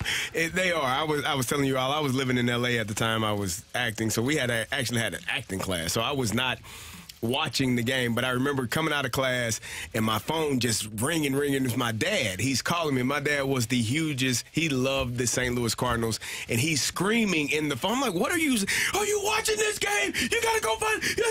And I'm like, what's going on? He said, Freeze just hit a home run. You got to go. And I'm like, okay. So I ran across the street, and I'm looking. It was a bar across the street, and I look inside. I'm watching, and I see the TV, and I'm like, oh my God, this is absolutely amazing. It was spectacular for the Cardinals to be down, as you said. They just won't go away. They did not, and you get the home run by David Freese, and that was, it gives you chills hearing that call because that was a spectacular moment in St. Louis Cardinal history. And to have that moment with your father, too, is just so special, right? Because that's what sports is all about, is having that special connection with not only family members, but just even strangers in that moment, celebrating and all that stuff. What was your father feeling after they won it? He was, my dad, we sat, so we went to the, was it 05 game when Jim Edmonds made that catch in the NLCS? And 06. And we were, I'm sorry. Was it 05? No, it was the 04. 04. Yeah. It was one of those. When he made that in center field here, it was amazing. So we loved Cardinal baseball. He loved Cardinal baseball, and just when that happened, when they won that World Series, man, he was a Cardinal lifer and just wanted to hear, see, be a part of all of it. And he loved the game. He loved watching the Cardinals baseball. He loved watching them play, winning championships. It was a special moment for him. And you know what? Speaking of being with your father, Jack Buck had been dead for 9 years at that point, and he had used that exact same line when Kirby Puckett hit a home run in Game 6 of the 1991 World Series against Atlanta. We will see you tomorrow night. Everything sets up perfectly with Joe being at home with the team that he grew up around, with another St. Louisan like Joe at the plate, and the situation couldn't have been any more perfect. It's like serendipity that he was able to use that exact same call that his dad had used in 1991, and he used it 20 years later. And that's why you get chills when you hear that moment, when you hear him saying that. So take me back. Obviously, I wasn't here. Take me back, Randy, to what the feeling was like here in St. Louis. People were leaving the ballpark. Well, first of all, keep in mind that people were leaving the ballpark. A lot of people left the ballpark when it was 7-5 going into the ninth. But you have never seen a scene like that. And this includes winning the World Series at home in 82. This includes the Rams winning the NFC Championship in 2000 or in 1999. Big home wins. It's the craziest that St. Louis has ever been after a home victory, ever. It was unbelievable outside that ballpark. Wow. It was amazing. I could only imagine. Yeah. Just a sea of red celebrating. Right. And I don't know if we can ever get back to that point. I don't know that as a society and as sports fans we can ever experience that much glee as we experienced then. I hope we can. It was amazing, man. It was just listening, watching, experiencing those moments. That's what, as Brooke said, that's what sports are about. I mean, it brings people from all different backgrounds together. People that would never agree on anything can agree on something sports related. It's a beautiful thing, and I love hearing that call. I love seeing how that moment was, and I love hearing all of the stories of people where they were when that moment happened. That's the coolest thing about it, is that everybody knows exactly where they were and what they were doing. Everybody that was around for it knows exactly where they were and what they were doing. That's our Rush Hour Reset 12 years ago tonight. The greatest World Series game ever, Game 6 between the Cardinals and the Rangers. I kind of felt bad for Nolan Ryan, but it is what it is. Sorry, buddy. Coming up next, as we talk playoffs, we're getting ready for the first playoffs in St. Louis City SC history. Roman Burki, the goaler for SC, joins us next on 101 ESPN.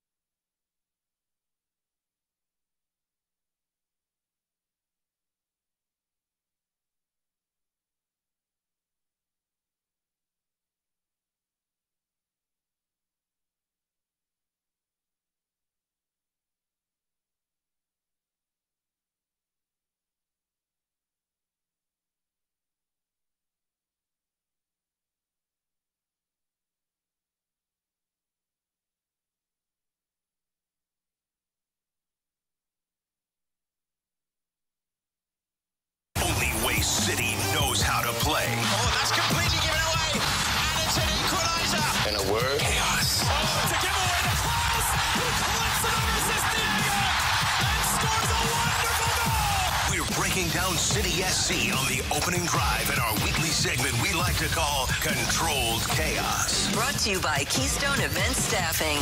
Better people mean better events. Gutierrez, Shalaway. Shalaway in between two. Shalaway, another save. This time it's from Burki. Top-class goalkeeping at both ends. Gutierrez, Shalaway. Shalaway in between two. Shalaway, another save. This time it's from Burki.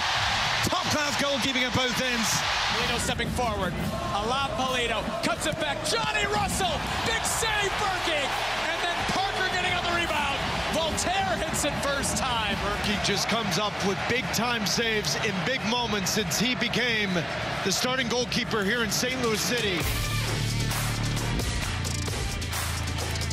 With Brooke Grimsley and Kerry Davis, I'm Randy Carricker, and St. Louis City SC plays their first ever playoff game Sunday night, 9 o'clock at City Park against Sporting KC. And joining us right now on the celebrity line is friend of the show and St. Louis City SC keeper, Roman Burki. Roman, good morning, and thanks for your time this morning. How you doing? Good morning. Thank you. I'm good. How are you? We're doing well. We're excited to have you with us. How excited are you about getting the playoffs started here in St. Louis? Yeah, we are very excited here. Focus is since a couple of weeks already on focus on the playoffs, and I think you could see that maybe the results weren't as good because we were thinking ahead a little bit, which shouldn't be. But I think we're going to be ready and well prepared for the first playoff game. Well, Roman, kind of playing into that, obviously the regular season is a beast, but the postseason is a whole different animal in itself. What do you and the club want to bring into the postseason that you liked from the regular season, and what do you want to leave behind? To be honest, we just want to enjoy that moment, on having more games together as a team, because these players here and the whole people here in this club are special, and we really enjoy spending time together, spending time together on the field, challenge us to our best, and now it's a knockout round. And against Kansas, another derby, so it's going to be fun and hopefully with a lot of fire in it. Roman, I know this game is meaningful. It means a lot. I wonder, do you ever, being the goalie for City, ever look at the opposing goalie? You all playing Sporting Kansas this weekend. Do you look at the other side and see Tim Malia and say, hey, I'm going to play better than you today? No. For me, it's just about me. To be honest, I always try to get one step better or a little bit better than I was yesterday. When it comes to in training, I just try and improve. I have a very good goalkeeper coach, and I almost never look at the other goalkeeper and say I want to be better. Of course, I want to concede less goals than him. That's the main goal. But at the end of the day, I watched the game. The first game, the qualification game from Kansas, and he was really good in penalties and shootout, and so I told the guys next day, guys, just don't go, just don't make it to the penalties. We have to decide this game early. Roman Burki, St. Louis City SC goaler, with us on 101 ESPN. And Roman, when you have had success as a team against Sporting Kansas, what has the key been? I think when we stay true to our principles, when we press, when we bring the focus and the energy on the field, especially at home, we could see with the fans in our back, we had 2 great results. Away, we were lacking a little bit of focus, and maybe after we conceded the first goal, we lost a little bit the plan on the field. But we learned.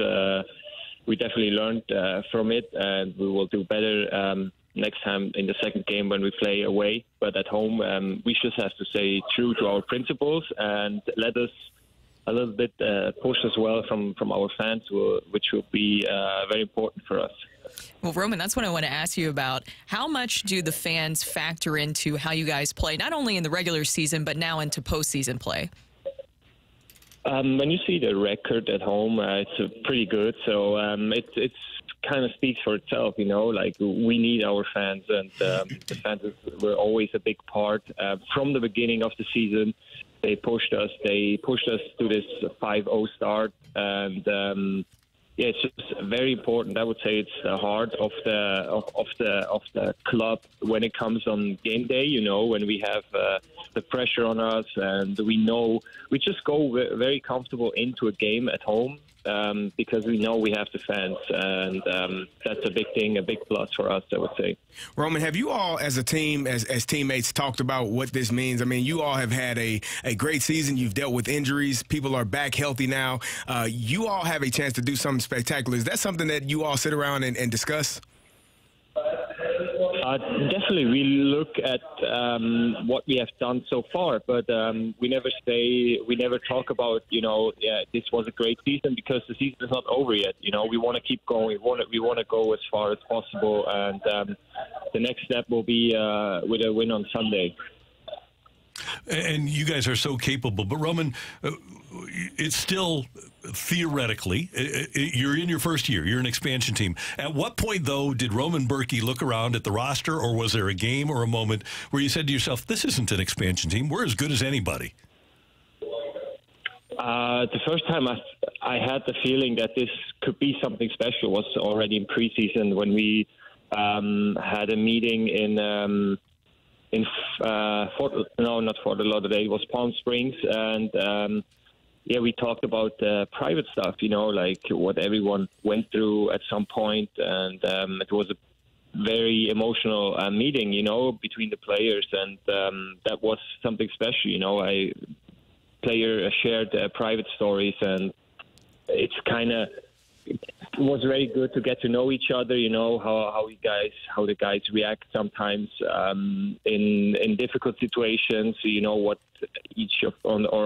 what the guy needs when he goes through a hard phase, you know, maybe during the season. And every player is very, very good in getting to know that, you know, and feeling that we have almost no egos in the team, you know. So that's very important. And I think that was the first time that I had the feeling, oh, this could be something special, and we can go really far if we just stay stay true to ourselves. And I know, at least until recently, the preseason predictions were hung up in your locker room. Does this team go into the playoffs with a chip on their shoulder still? Oh yeah, 100%. You know, we know that at the beginning of the season, when we were 5-0, they still were talking about how lucky we are because the opponent gave us some or made mistakes, and they led to goals for us. And we knew that this is not luck. This is not just luck. This is also hard work that brought us into these positions, because we were very aggressive in pressing and very aggressive on the field. We made a lot of fouls, so we put the opponent under pressure, and it's still there, and we will take this until the end of the season.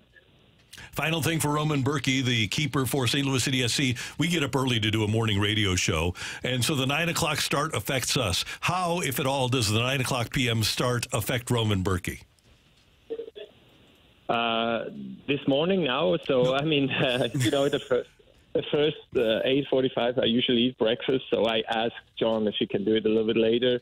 So I'm on the breakfast. My mood is a little bit better, you know. I'm not a morning person, you know. I can be a little moody, but now I had my breakfast. I feel good, and I'm in the facility with the guys, so I feel good now. Terrific. Good. Well, good luck this weekend. Go get them in game 1, and we will talk to you soon, Roman. Thanks so much for the time, and let's get them. Thank you. Thank you, guys. Take care.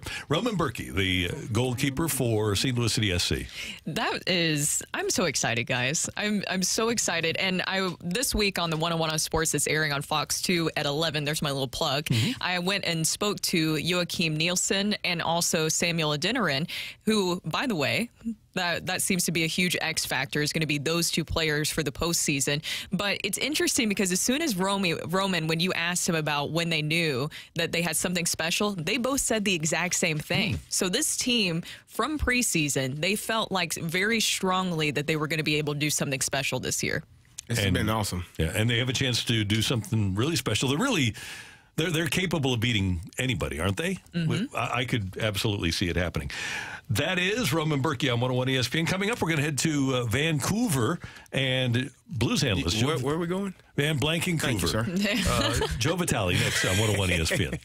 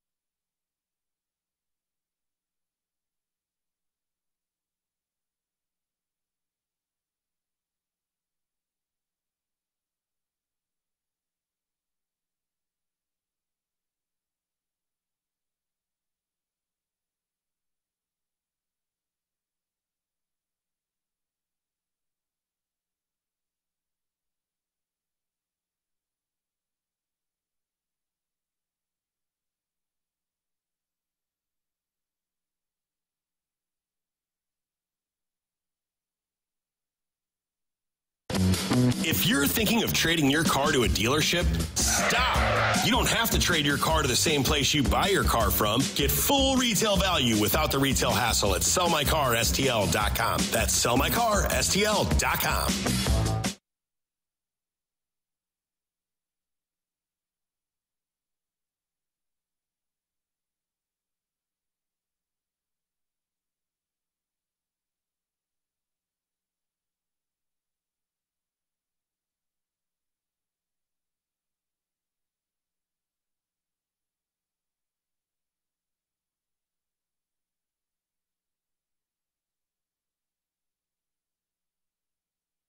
Cheap, fun. Dirt Cheap prides themselves on offering a vast selection of beer, wine, and spirits, all at prices that help you save. Their friendly staff is always ready to help you find the perfect bottle no matter what the occasion. Whether you're a bourbon lover, like me, or just looking to pick up a six-pack of an old favorite, they have exactly what you need. Huge selection, friendly service, and great prices. Dirt Cheap is a place to go. Download the Dirt Cheap app and order curbside for your convenience. Remember, have fun, but be careful out there.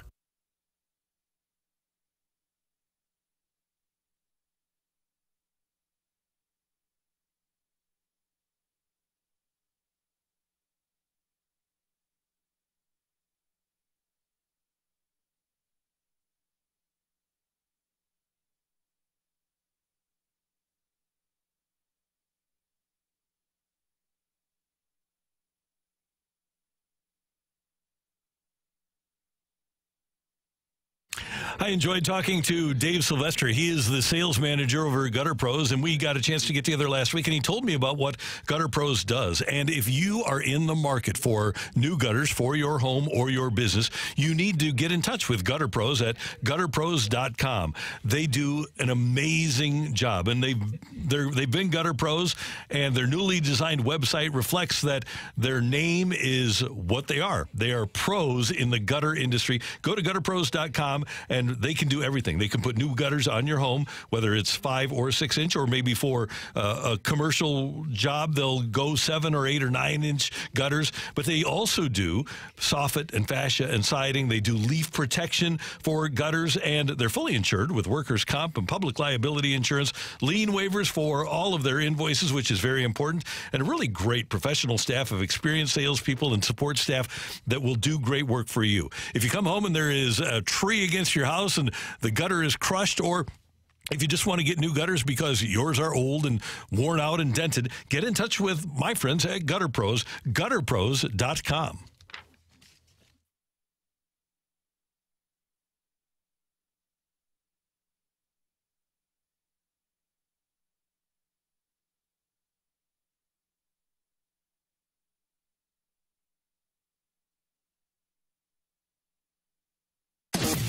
From the Car Shield studio, this is the opening drive on 101 ESPN.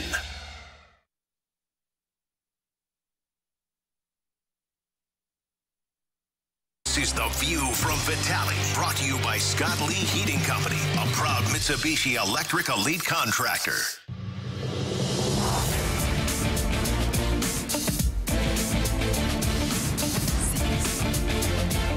The Blues were winners last night in Calgary by a score of 3-0. They play the Vancouver Canucks tonight. Vancouver is in the Pacific time zone, so right now it's 7:16 where Joe Vitale is, and he's kind enough to join us as he does every Friday morning here on the opening drive. Joey V, good morning. How you doing? Hey, Randy. Yeah, it's 7:15. We got in around 3. But you know what? I'm going to channel my inner Thomas Edison in this moment with you right now. I'm going to realize I only need a few hours of sleep, and I can't wait to talk some hockey with you. You know, your producer, Matt, I love that guy because every time I answer the phone on a Friday morning, good morning, Joe. How you doing this morning? Like, I need my alarm clock when it goes off every morning. Good morning, Joe. It's a great day. Get up.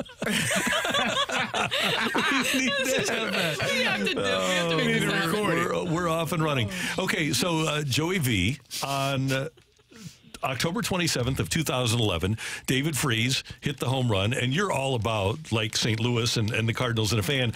You were playing a home game against the Islanders that night for the Pittsburgh Penguins. So tell us about when you found out about the Cardinals' extra inning victory. What did that night look like for you?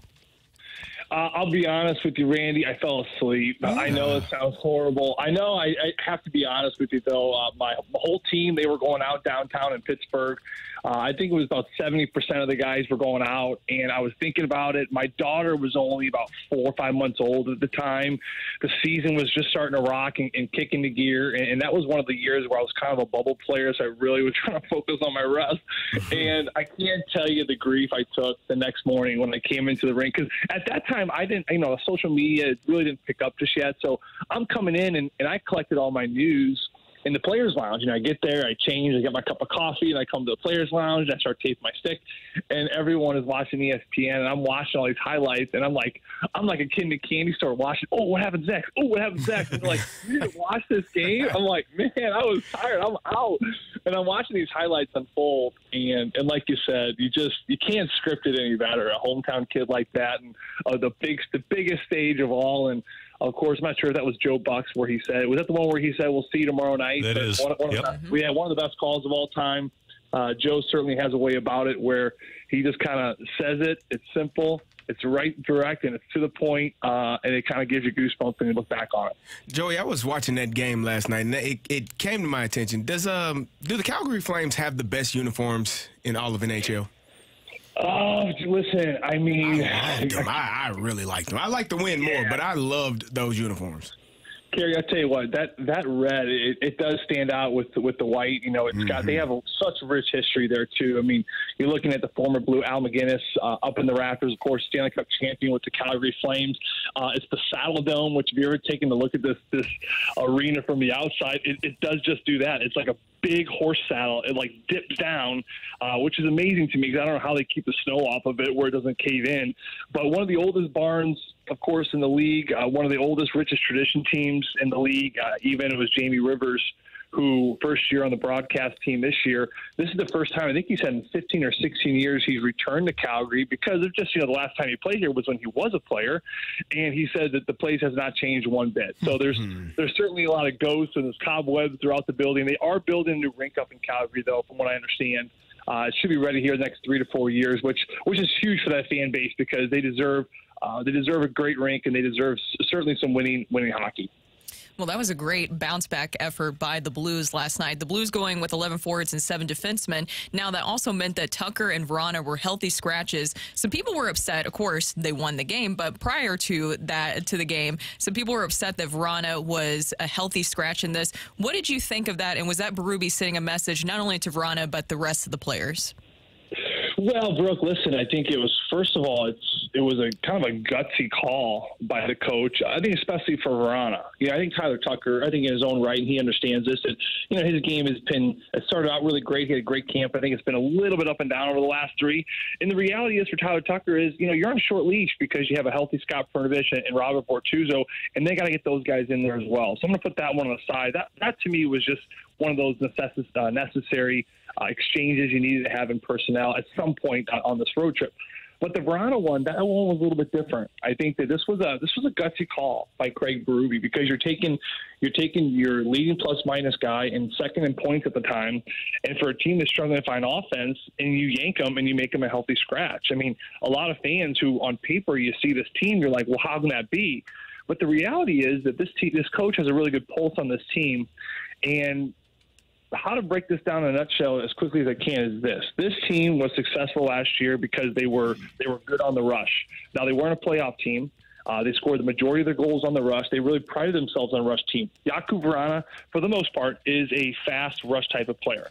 This year they come in, and they had to really reestablish how they're going to win games. You can't just win games off the rush. They proved that last year. You have to also have another element of being able to grind down low and play in the offensive zone, keep things to the outside, and play defensive first hockey. Now, you bring in Kevin Hayes, you bring in Oscar Sundqvist. Toropchenko is going to get a huge opportunity this year. They built this team in the off season to really cater to that offensive zone play. The reality is, coming into last night's game, Craig Berube had not seen it enough, and he had to make some changes and some switch-ups. So, yes, Jakub Vrana, who I wouldn't say is the best at this so-called style right now of offensive zone time, he can get there, and I think that's why he had him sit out and watch. But then you look at last night's game. That was, to me, the most complete game they played all year. So much offensive zone time. Go back and watch the highlight of Nick Leddy's goal. I mean, that was just work from Toropchenko. It's forechecking from Jake Neighbors, and it's unbelievable puck protection from Kevin Hayes, a big body that they wanted to get down low and protect the puck. He did just that. He feeds it to Nick Leddy, plenty of traffic, and it goes in the net. So, again, a gutsy call to sit out Verana, but it proved to be true and proved to be right. Joey, does that give a kind of a light bulb moment to everyone else on the team saying, hey, we all have to play better, because if not, there's a possibility that you could not be playing, you could be watching this game or the next game? Kerry, heck yeah, man. That is such a good point, and it's a great question, because listen, if I'm any player like Jakub Vrana, and I'm a point muncher, and I love offense, and I want to get goals and points like he does too. If you don't have this other element of taking pride in protecting pucks and chipping them in and recognizing the right time to make a play and the right time to chip in and just keep things simple, if you're not going to get on their forecheck, this coach doesn't care how many points you have. You know, he really doesn't. And I think this is a conversation I had with Craig Berube specifically to start this year. You know, I think it was Chris Kerber who asked him, you know, what did you learn about coaching last year that you want to implement this year? And you know what, Craig, he took a second. And you could tell he was thinking about this question a lot. And, you know, what he said was, in his answer was, I'm going to do things differently this year, and I'm going to follow my gut. And I think what he was trying to say is there were some players last year that, like Jakub Vrana in the first 4 or 5 games, maybe were playing their game and not the team game. And I think he let it go. You know, was he talking about maybe a Vladimir Tarasenko? Was he talking about a franchise scorer like that, where, yes, he was out there, he was getting his power play points, but maybe 5-on-5 wasn't quite the player they needed him to be. Maybe he deserved a rest of time. Maybe he deserved to skip a shift. Was he talking about Jordan Kyrou in his young development, where he'd have a game where he'd have 2 goals, but defensively he was atrocious? I think that he's trying to keep this team accountable in all zones in every single game about how they want to play. And I think the Jakub Vrana one, for example, is exactly just that. So to answer your question, yes.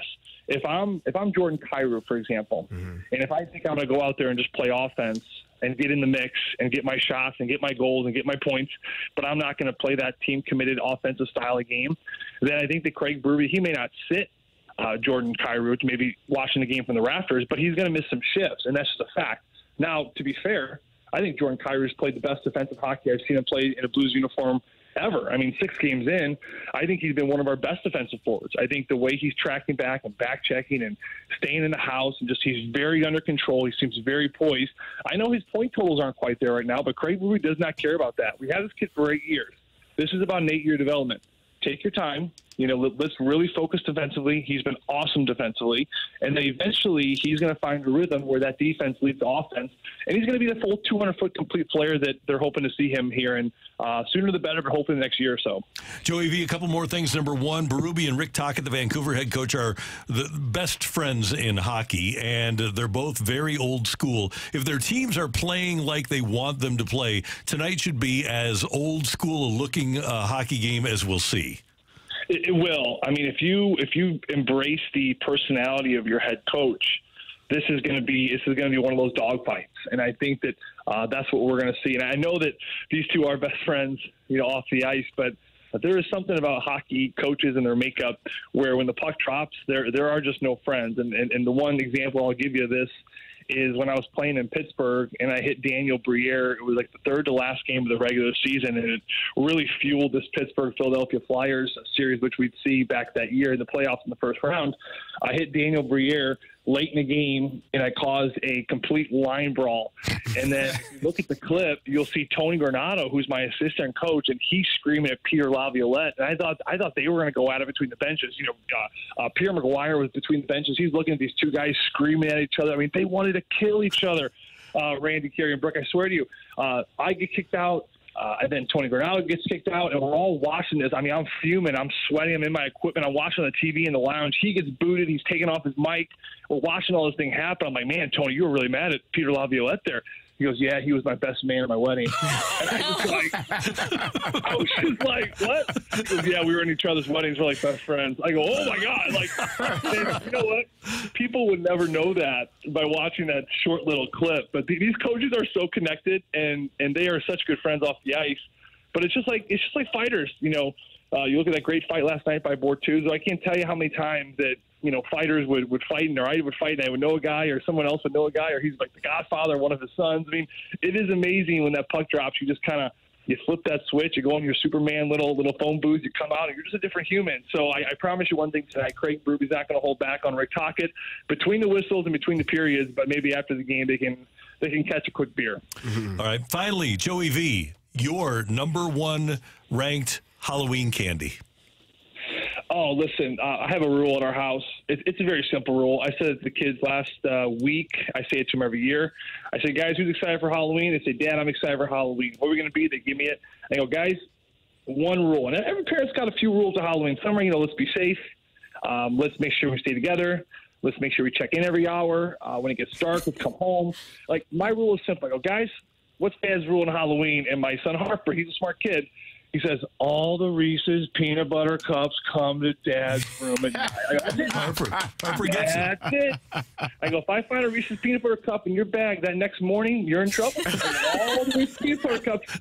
I feel like, how all roads lead to Rome back in the day? All peanut butter cups lead to me. No. I'm with you 100%. That's mine, too. Joey V, have a great day in Vancouver. Thanks for waking up with us. We appreciate it. Get some rest, and we'll hear from you tonight.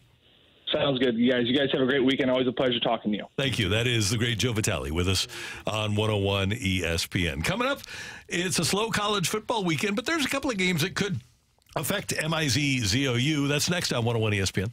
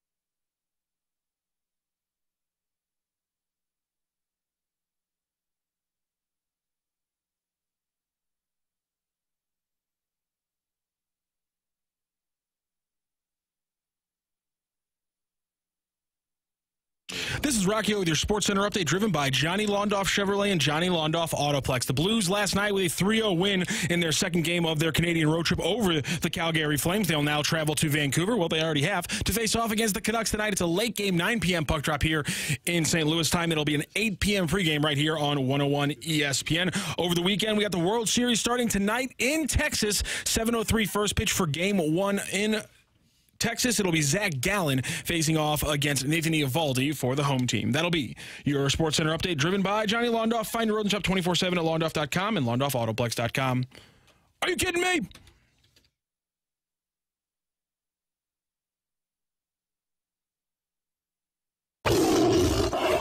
It's time to feed the Tigers on the opening drive. This is the Morning Zoo on 101 ESPN. Brought to you by James Carlton of State Farm. Mention 101 ESPN to James's team when you request a quote, and they'll donate $20 to NIL on your behalf. CarltonInsurance.net.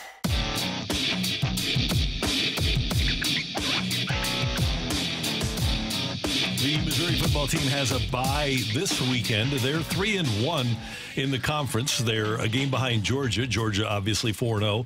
Florida is also 3-1 in the conference, and Florida and Georgia meet tomorrow in college football. Mizzou also a game ahead of Tennessee and Kentucky in the conference, and those two meet tomorrow. So those two games tomorrow can have a big effect on Missouri as they head into the game against Georgia the following week. As somebody who wants to see Mizzou do well, my hope would be that Georgia would beat Florida. I'd rather get the game up on Florida and take things into your own destiny. And the other part of it is I don't want a ticked off Georgia team hosting Mizzou after they've lost a game, because then that could get really ugly. So yeah, you want Georgia to take care of business, so you can go into that game with them not having a blemish on their record. And then if you're Mizzou, you have to beat them. It puts you in a position, it puts you in the driver's seat for everything you want this season. I mean, literally everything is in front of you if you take care of your business. SEC East champs, SEC champions, Final Four possibility, national championship possibility. But it starts with the game versus Georgia next weekend. If you do that, hey, you're and again, Illinois was in this position last year. We were 7-1 going into Michigan State, and then we lost 3 in a row. And so, everything was in front of us at that time as well last year. Everything, when you have a season like this, because of the programs that we have, Illinois, Missouri, you don't get many seasons like this. So when you have the opportunity and it's right there in front of you, you have to strike while the iron is hot. No excuses, no explanations. If you don't take care of your business, you have nowhere to look but at yourself. So hopefully they get it done. You sound like somebody who played for Tony Dungy. Hey, I played for a lot of some great coaches, Hall of Famers, and yeah, we don't make excuses. You either get it done, you either get your job done or you don't. Well, and if you're a Mizzou fan, you're watching this Georgia-Florida game for many different reasons, because one, you're going to face Georgia next week, but also you're going to be facing Florida here soon. And I'm interested to see Graham Mertz is a very interesting quarterback for Florida and is actually pretty good. I mean, he is actually a really talented quarterback. He's third nationally in completion percentage, has 170 completions for almost 2,000 yards with 12 touchdowns and 2 interceptions. So statistically, I'd say that makes him a pretty good quarterback. But also for Georgia, seeing what this looks like without Bowers, because that's obviously a huge loss for Georgia, but it is Georgia, so they have plenty of depth. It looks like Delp will be stepping up into that role as being the #1 tight end for them. But with Bowers, he's going to be out for several games because he got that tightrope surgery for the high ankle sprain. Is that a plus for the Mizzou Tigers? Of course, not wanting anybody to get injured. Is that a plus, or is that more of a concern? Because if you know who that player is going into the game, you can at least have that full scouting report. But now you don't know what exactly this Georgia offense is going to look like without him, and they do have plenty of talent to go around. I would say is the right tackle, left tackle, right guard, left guard, and center still healthy? Yep. And Georgia probably is going to be fine. Same thing for the D tackles and D ends. Like, that's what those guys are, the important pieces on any team.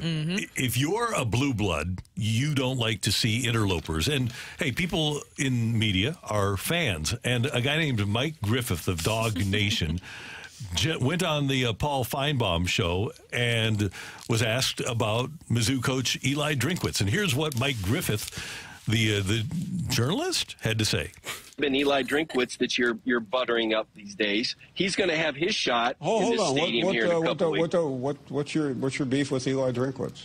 I don't have a beef, but I've seen it a million. Just sideswiped the guys who are driving down the street here. No, I mean I've seen it a million times. You build these guys up, and then when they lose, you tear them down. And everybody's trying to turn Drink into the next Nick Saban. He's won a couple of games. Let's not get carried away with Eli Drinkwitz. I was one of the first people that said, is he a genius? Is he a nerd? Is he a cool guy? He's looking pretty cool. He's looking like a genius. But let's not get carried away with the Nick Saban comparisons, Paul. I mean, even for you, that's... Hey, Griff, first of all, it was a caller who called in and said he's the young Nick Saban. I never said that. Okay. You did say he was the early candidate for SEC Coach of the Year. Yeah, and I think he is. Yeah, well, meanwhile, you got a guy here that's won 24 in a row. That's fantastic. He started out with the number one team in the country. Drink was expected to win 6 or 7 games. He started out with the number one team in the country. Do you see what's on? You got a quarterback that's making his 8th career start, right? You couldn't even tell me who their leading receiver is right I've been to Athens. I know because I saw you. I don't need a primer on Kirby Smart. I know who he is. I do, I kind of agree. I think when it pertains to Coach of the Year, we tend to give it to the coach who has the lowest expectations and excels and exceeds those expectations, as opposed to the guy that wins every single game. You get fatigued. Oh, he's supposed to win. It's hard to win. And Kirby's never won Coach of the Year. That's absurd. So yeah, I do agree to a degree with that. I mean, you're kind of giving an award to someone that is not expected to be good, and all of a sudden they are great. So Mark has some anger towards Eli Drink. Did you even hear how he called him a nerd in that discussion too? There was a lot of low blows that he had there towards Eli Drinkwitz. He had some feelings about it. Just focus on Georgia. Don't focus on that. Don't worry about that. And one thing about, like you mentioned with Illinois last year, and Mizzou's been in this situation before too, is you just have to keep playing, and you have to understand. Kerry, you said the most operative thing. Winning is hard, and you have to understand that it's never going to be easy. And I think that's one of the things Mizzou has run into in the past is where they get to these games where they think it's going to be easy, and it's not. Yeah, and you cannot assume that because you have a good year this year, that next year, if we don't take care of it this year, it's going to be okay. We'll be back next year. You don't know that. Never know. So this may be the best team that Missouri has for the next 10 to 15 years, or it may be the best team that they have until next year. You don't know. But while you're here in this moment, 7-1, opportunity to play the number one team in the country next weekend, you have to take care of your business because you just do not know what next year holds. No. And I mean, you talked about it. What happened with Illinois last season? Yes. That was their best chance. I sat and watched it. I went through it. Trust me. Excited. We're supposed to beat Michigan State. Michigan State had half their team suspended, and they come into Champaign, and they beat us. And then you go into Purdue, I believe, the following weekend, and you lose that game. Mm-hmm. So, yeah, it can happen. But everything was in front of Illinois at that moment. They didn't take care of their business. Missouri has everything in front of them. In this moment, they have to take care of their business. And Mizzou has the leading rusher in the SEC and the 9th leading rusher in the country in Cody Schrader. Tonight, he's going to be at the Fenton Bar and Grill at 6 o'clock. That's kind of his hangout when he comes back to St. Louis. Of course, he's from St. Louis. So you can stop by the Fenton Bar and Grill on Rudder Road in Fenton and meet Cody Schrader at 6 o'clock this evening. Ooh, that's fun. What is his favorite thing, you think, at Fenton Bar and Grill? Oh, it's got to be the trashed wings, right? And he'd probably get some of that signature golden sauce. Loves them. Yeah. Those were pretty good. Yeah, they're really good. So enjoy meeting Cody Schrader tonight, 6 o'clock at the Fenton Bar and Grill. We're going to head down the stretch coming up. We've got some Metallica tickets to give away, and I'm sure Matthew will have something cool for us on Rock and Roll here on 101 ESPN.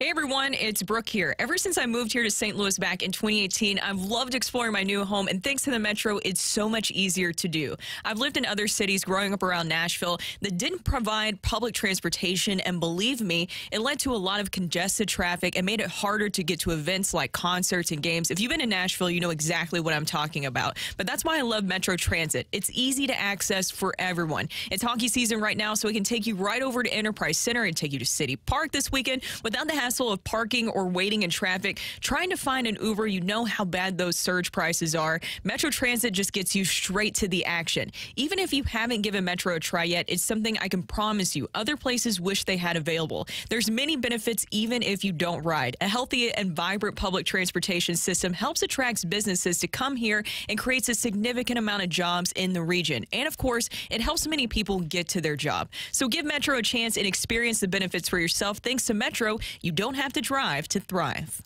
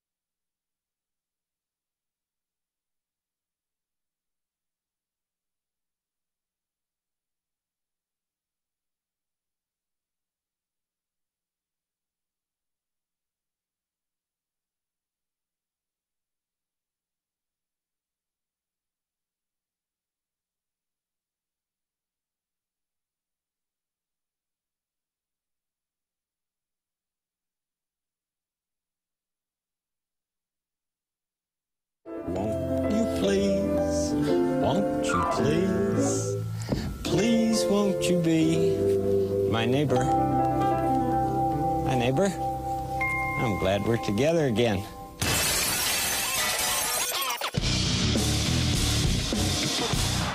Vasilev around Zusi. Vasilev! Putting another nail on that SKC playoff coffin, and they're in trouble here again. Stroud trying to make absolutely sure. Stroud 2-0! They played themselves into an SKC. They were all over the place defensively. And Stroud is off the bench. And on the score sheet, 2-0. On the dinner end, Rosero only flicks it out, and the ball back for Klaus. It's raining goals at City Park. Number 1 in the West with an exclamation point tonight. Keeney running through. McIntosh off his line. Joe Keeney clips it over and makes it 3.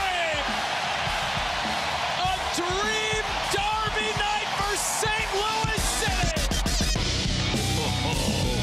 It's raining goals. St. Louis City SC Sunday night, 9 p.m. against Sporting Kansas. How many goals does it rain on Sunday night? I got 2-0 victory. A 2-0? 2-0. 2-0? 2-0. I like that. I'm going to go 3-0. I'm going to go 3-0. How about 4-1? 4-1 is good. I like them all. I like them all. Hey, we're going to give away tickets to Metallica. You can win that pair of tickets. It's next Sunday night, November 5th at the Dome. 2-night tickets and single show tickets on sale now. You can get all the details and find a bonus chance to win a pair of free tickets for Metallica now at 101ESPN.com or on your 101 ESPN mobile app. They're playing a huge no-repeat weekend next Friday and Sunday. 2 different sets, 2 different opening acts for Metallica. And all you need to do is text in now to 314-399-9646, 314-399-YO-HO to the Air Comfort Service text line. And you need to come up with the number of what that Carrie will name. So when I looked at it, it says the members of the 92 Dream Team, and that's scratched off. So it says the Redeem Team. Oh. You wanted it. I wanted the Dream Team. We already did the Dream Team live on air. You don't get that easy. You said, no, do the Redeem Team. So I said, you know what? Right there in the moment, I crossed out Dream, and I put in Redeem. 96? Or 2008. 2008. I don't know what 2008 United States men's national team basketball roster. How many of the 13 players on this roster can Carrie Davis name in 30 seconds? Carrie Davis, are you ready, sir? Yes, sir. You had a weird look in your face when you first pulled it. Because now I was you seem a little excited bit more about confident. 92 Dream Team. Well, yeah, but we already did that. Yeah, no. Well, don't challenge me on the air. Expect me not to follow. Let's go. Come on now. All right, 30 seconds. 3, 2, 1, go. Kobe, LeBron, Carmelo, KG, Vince Carter. I just had him in my head. KG, Vince Carter, Kobe, LeBron, AI, Dwayne Wade, Chris Bosh.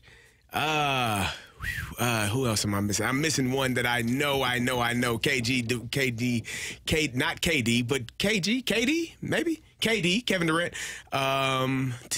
It's one on my tip of my tongue, and I cannot figure it out. Who? LeBron, Carmelo, AG, LeBron, Carmelo. Who am I missing? Oh, Carrie Davis. I'm disappointed in you today. Is it Chris Paul? You missed Westbrook? so many. First of all, Kevin Garnett, not KG on that roster. KD, right? Nor KD. You got 5 correct on this roster. You're missing an Illini. Not Deron Williams. 2008, he was still cooking. Deron Williams was still cooking. The full roster: Carlos Boozer, Jason Kidd, LeBron James, Deron Williams, Michael Redd, Dwayne Wade, Kobe Bryant, Dwight Howard, Chris Bosh, Chris Paul, Tayshaun Prince, and Carmelo Anthony. The ones I knew. So Carrie Davis got 5 today. So whoever got the closest to 5 is the winner of our Metallica tickets today. Vince Carter wasn't on that. Vince Carter was not on that one. That was 90. That was which one year was I thinking? He jumped over Frederick Weiss in 04. That's probably what I was thinking. Yes, that's exactly. And KG almost busted a blood vessel on his neck. Yeah, that's not the Redeem Team. Sorry, buddy. Darn it. Well, you got 5. That's pretty good. We got a couple guesses in there at 5, so we're gonna get a winner here for Metallica tickets. And before we go, obviously, very excited about the City versus Sporting game, as you can tell from the open there. I had a dream, and I was like, I'm gonna make that an open. So right out of the gate, City is plus 105 to win this one. Sporting Kansas, you can get them for plus 220, or you can get a 90-minute draw, so you can bet on a draw for regulation as well. So you can get that for plus 260. But Is that before extra time? It's before extra time. Just 90 minute. But here's the bet I might like even better. If you like City plus 105, I think this is going to be a slow game. I do think Sporting Kansas City is going to try to play it slow, and this is going to be a late goal that decides it. So I think you can get the first half draw for plus 125. Okay, that's a good bet. We'll take it. All right, we'll take it plus 125. Okay. Are you mad that I'm not going outright win, Carrie? Carrie's disappointed that I don't want the outright win. I just don't know why you do that. But it's a better bet. Yeah. It's plus 105 or plus 125. Or you want to win money. I want to win money. This fictional money, I mean, we could put real money down, then I would be more than willing to go with the win on the money side, brother. Carrie, it is real money. What are you talking about? Well, where the hell is our payout? Just turn off your camera. Play ball. Going to college football really quickly. Oregon and Utah, probably the best game of the day, with number 8 Oregon at number 13 Utah. Oregon giving up 6.5. Utah getting 6.5. Over under is 47.5 there. I'm going to take Oregon in that game. I know Utah has been playing well. They had a big win last week against USC. But, you know, that loss that Oregon had on the road against Washington a couple of weeks ago was a tough loss for them. But I'm going to take Oregon in this one. I have a tremendous amount of respect for Utah. I'm going to say that Utah covers. I'm not going to say they win outright, but I'm going to say that they cover that 6.5. I like that. Brooke, you like the cover? Yeah. You like Utah to cover? All right. And we're going to stay out on the West Coast. Colorado at UCLA. UCLA is a top 25 team, ranked 23, but I think this could be maybe a little bit of a bounce back for Deion's boys. They are getting 16.5 points, though. Do they cover that, or is UCLA just keep on running? They cover that. Yeah, they cover 16.5. I'm with you on that one. And let's move over to the NFL. First off, I need an outright bet here. The Pats getting plus 9.5. At the Fins obviously giving up 9.5. Is that an easy number, or is that just enough? I think that's a pretty easy number. I think it's For them to easy. clear? I agree. All right, Yeah. we're going to take the Fins, minus 9.5. And Randy, you said something in our segment about the NFL, so I had to look up a prop bet here. Mac Jones to throw an interception in this game. I couldn't find one directly to Jalen Ramsey, so I just found the overall. Mac Jones to throw an interception right now. The yes is minus 148. The no is plus 112. So you're not even getting good money on the Mac Jones yes bet, unfortunately. So maybe not the best bet to make, but I wanted to throw out the numbers for everybody there just in case. And Eagles-Commanders. Eagles are giving up 7 points. They are in Washington against the Commanders. So they played the Commanders earlier this year, and they barely got out of there. Washington looked a lot better at the beginning of the season, and Philadelphia hadn't hit a stride yet. I'm going to say that they take care of business against the Commanders. I think that's 7 points and cover that. But they only won by 3, and I think it was a late field goal when they played them earlier in the year. Washington had an opportunity. They were moving the ball in a way they haven't the last 2 weeks. I feel like the Eagles have really found their groove, though, because it's almost like if you think about the Chiefs and Broncos this weekend, that was close the last time they played, but I don't think that's what's going to happen this weekend. Right. You look at what happened on Sunday night, right? Hopefully.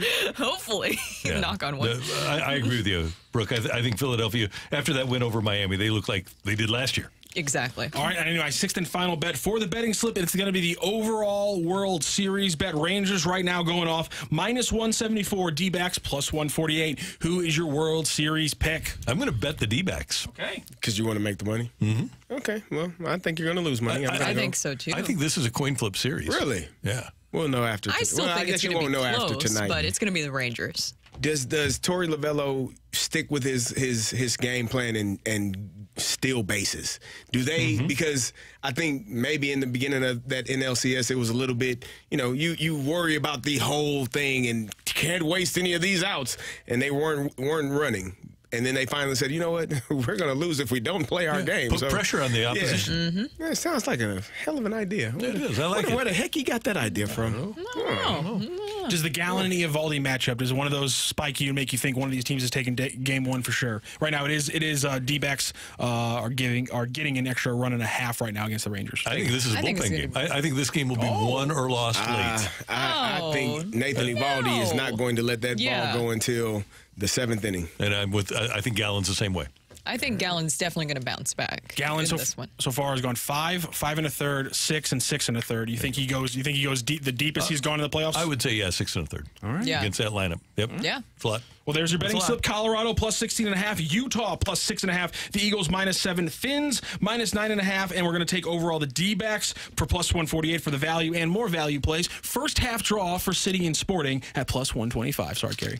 Sorry. It's just a good bet. I'm sorry. Okay. It's going to be a slow game. It's going to be a slog. All right. Hey, you can watch until the end. Our whole day on the Air Alliance team studio cam. Just go to YouTube and type in 101 ESPN STL. We'd love to have you subscribe to our channel. Of course, anything that you missed today, you'll be able to hear on our podcast brought to you by Dobbs Tire and Auto Centers. Great work today by our producer, audio engineer, Matthew Rocchio. Pleasure. He just dropped his papers.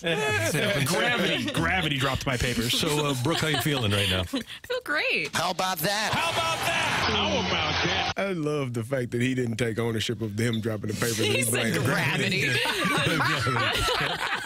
I placed my papers on the counter. Gravity. And he was quick with it, that too. duplicitous B-word.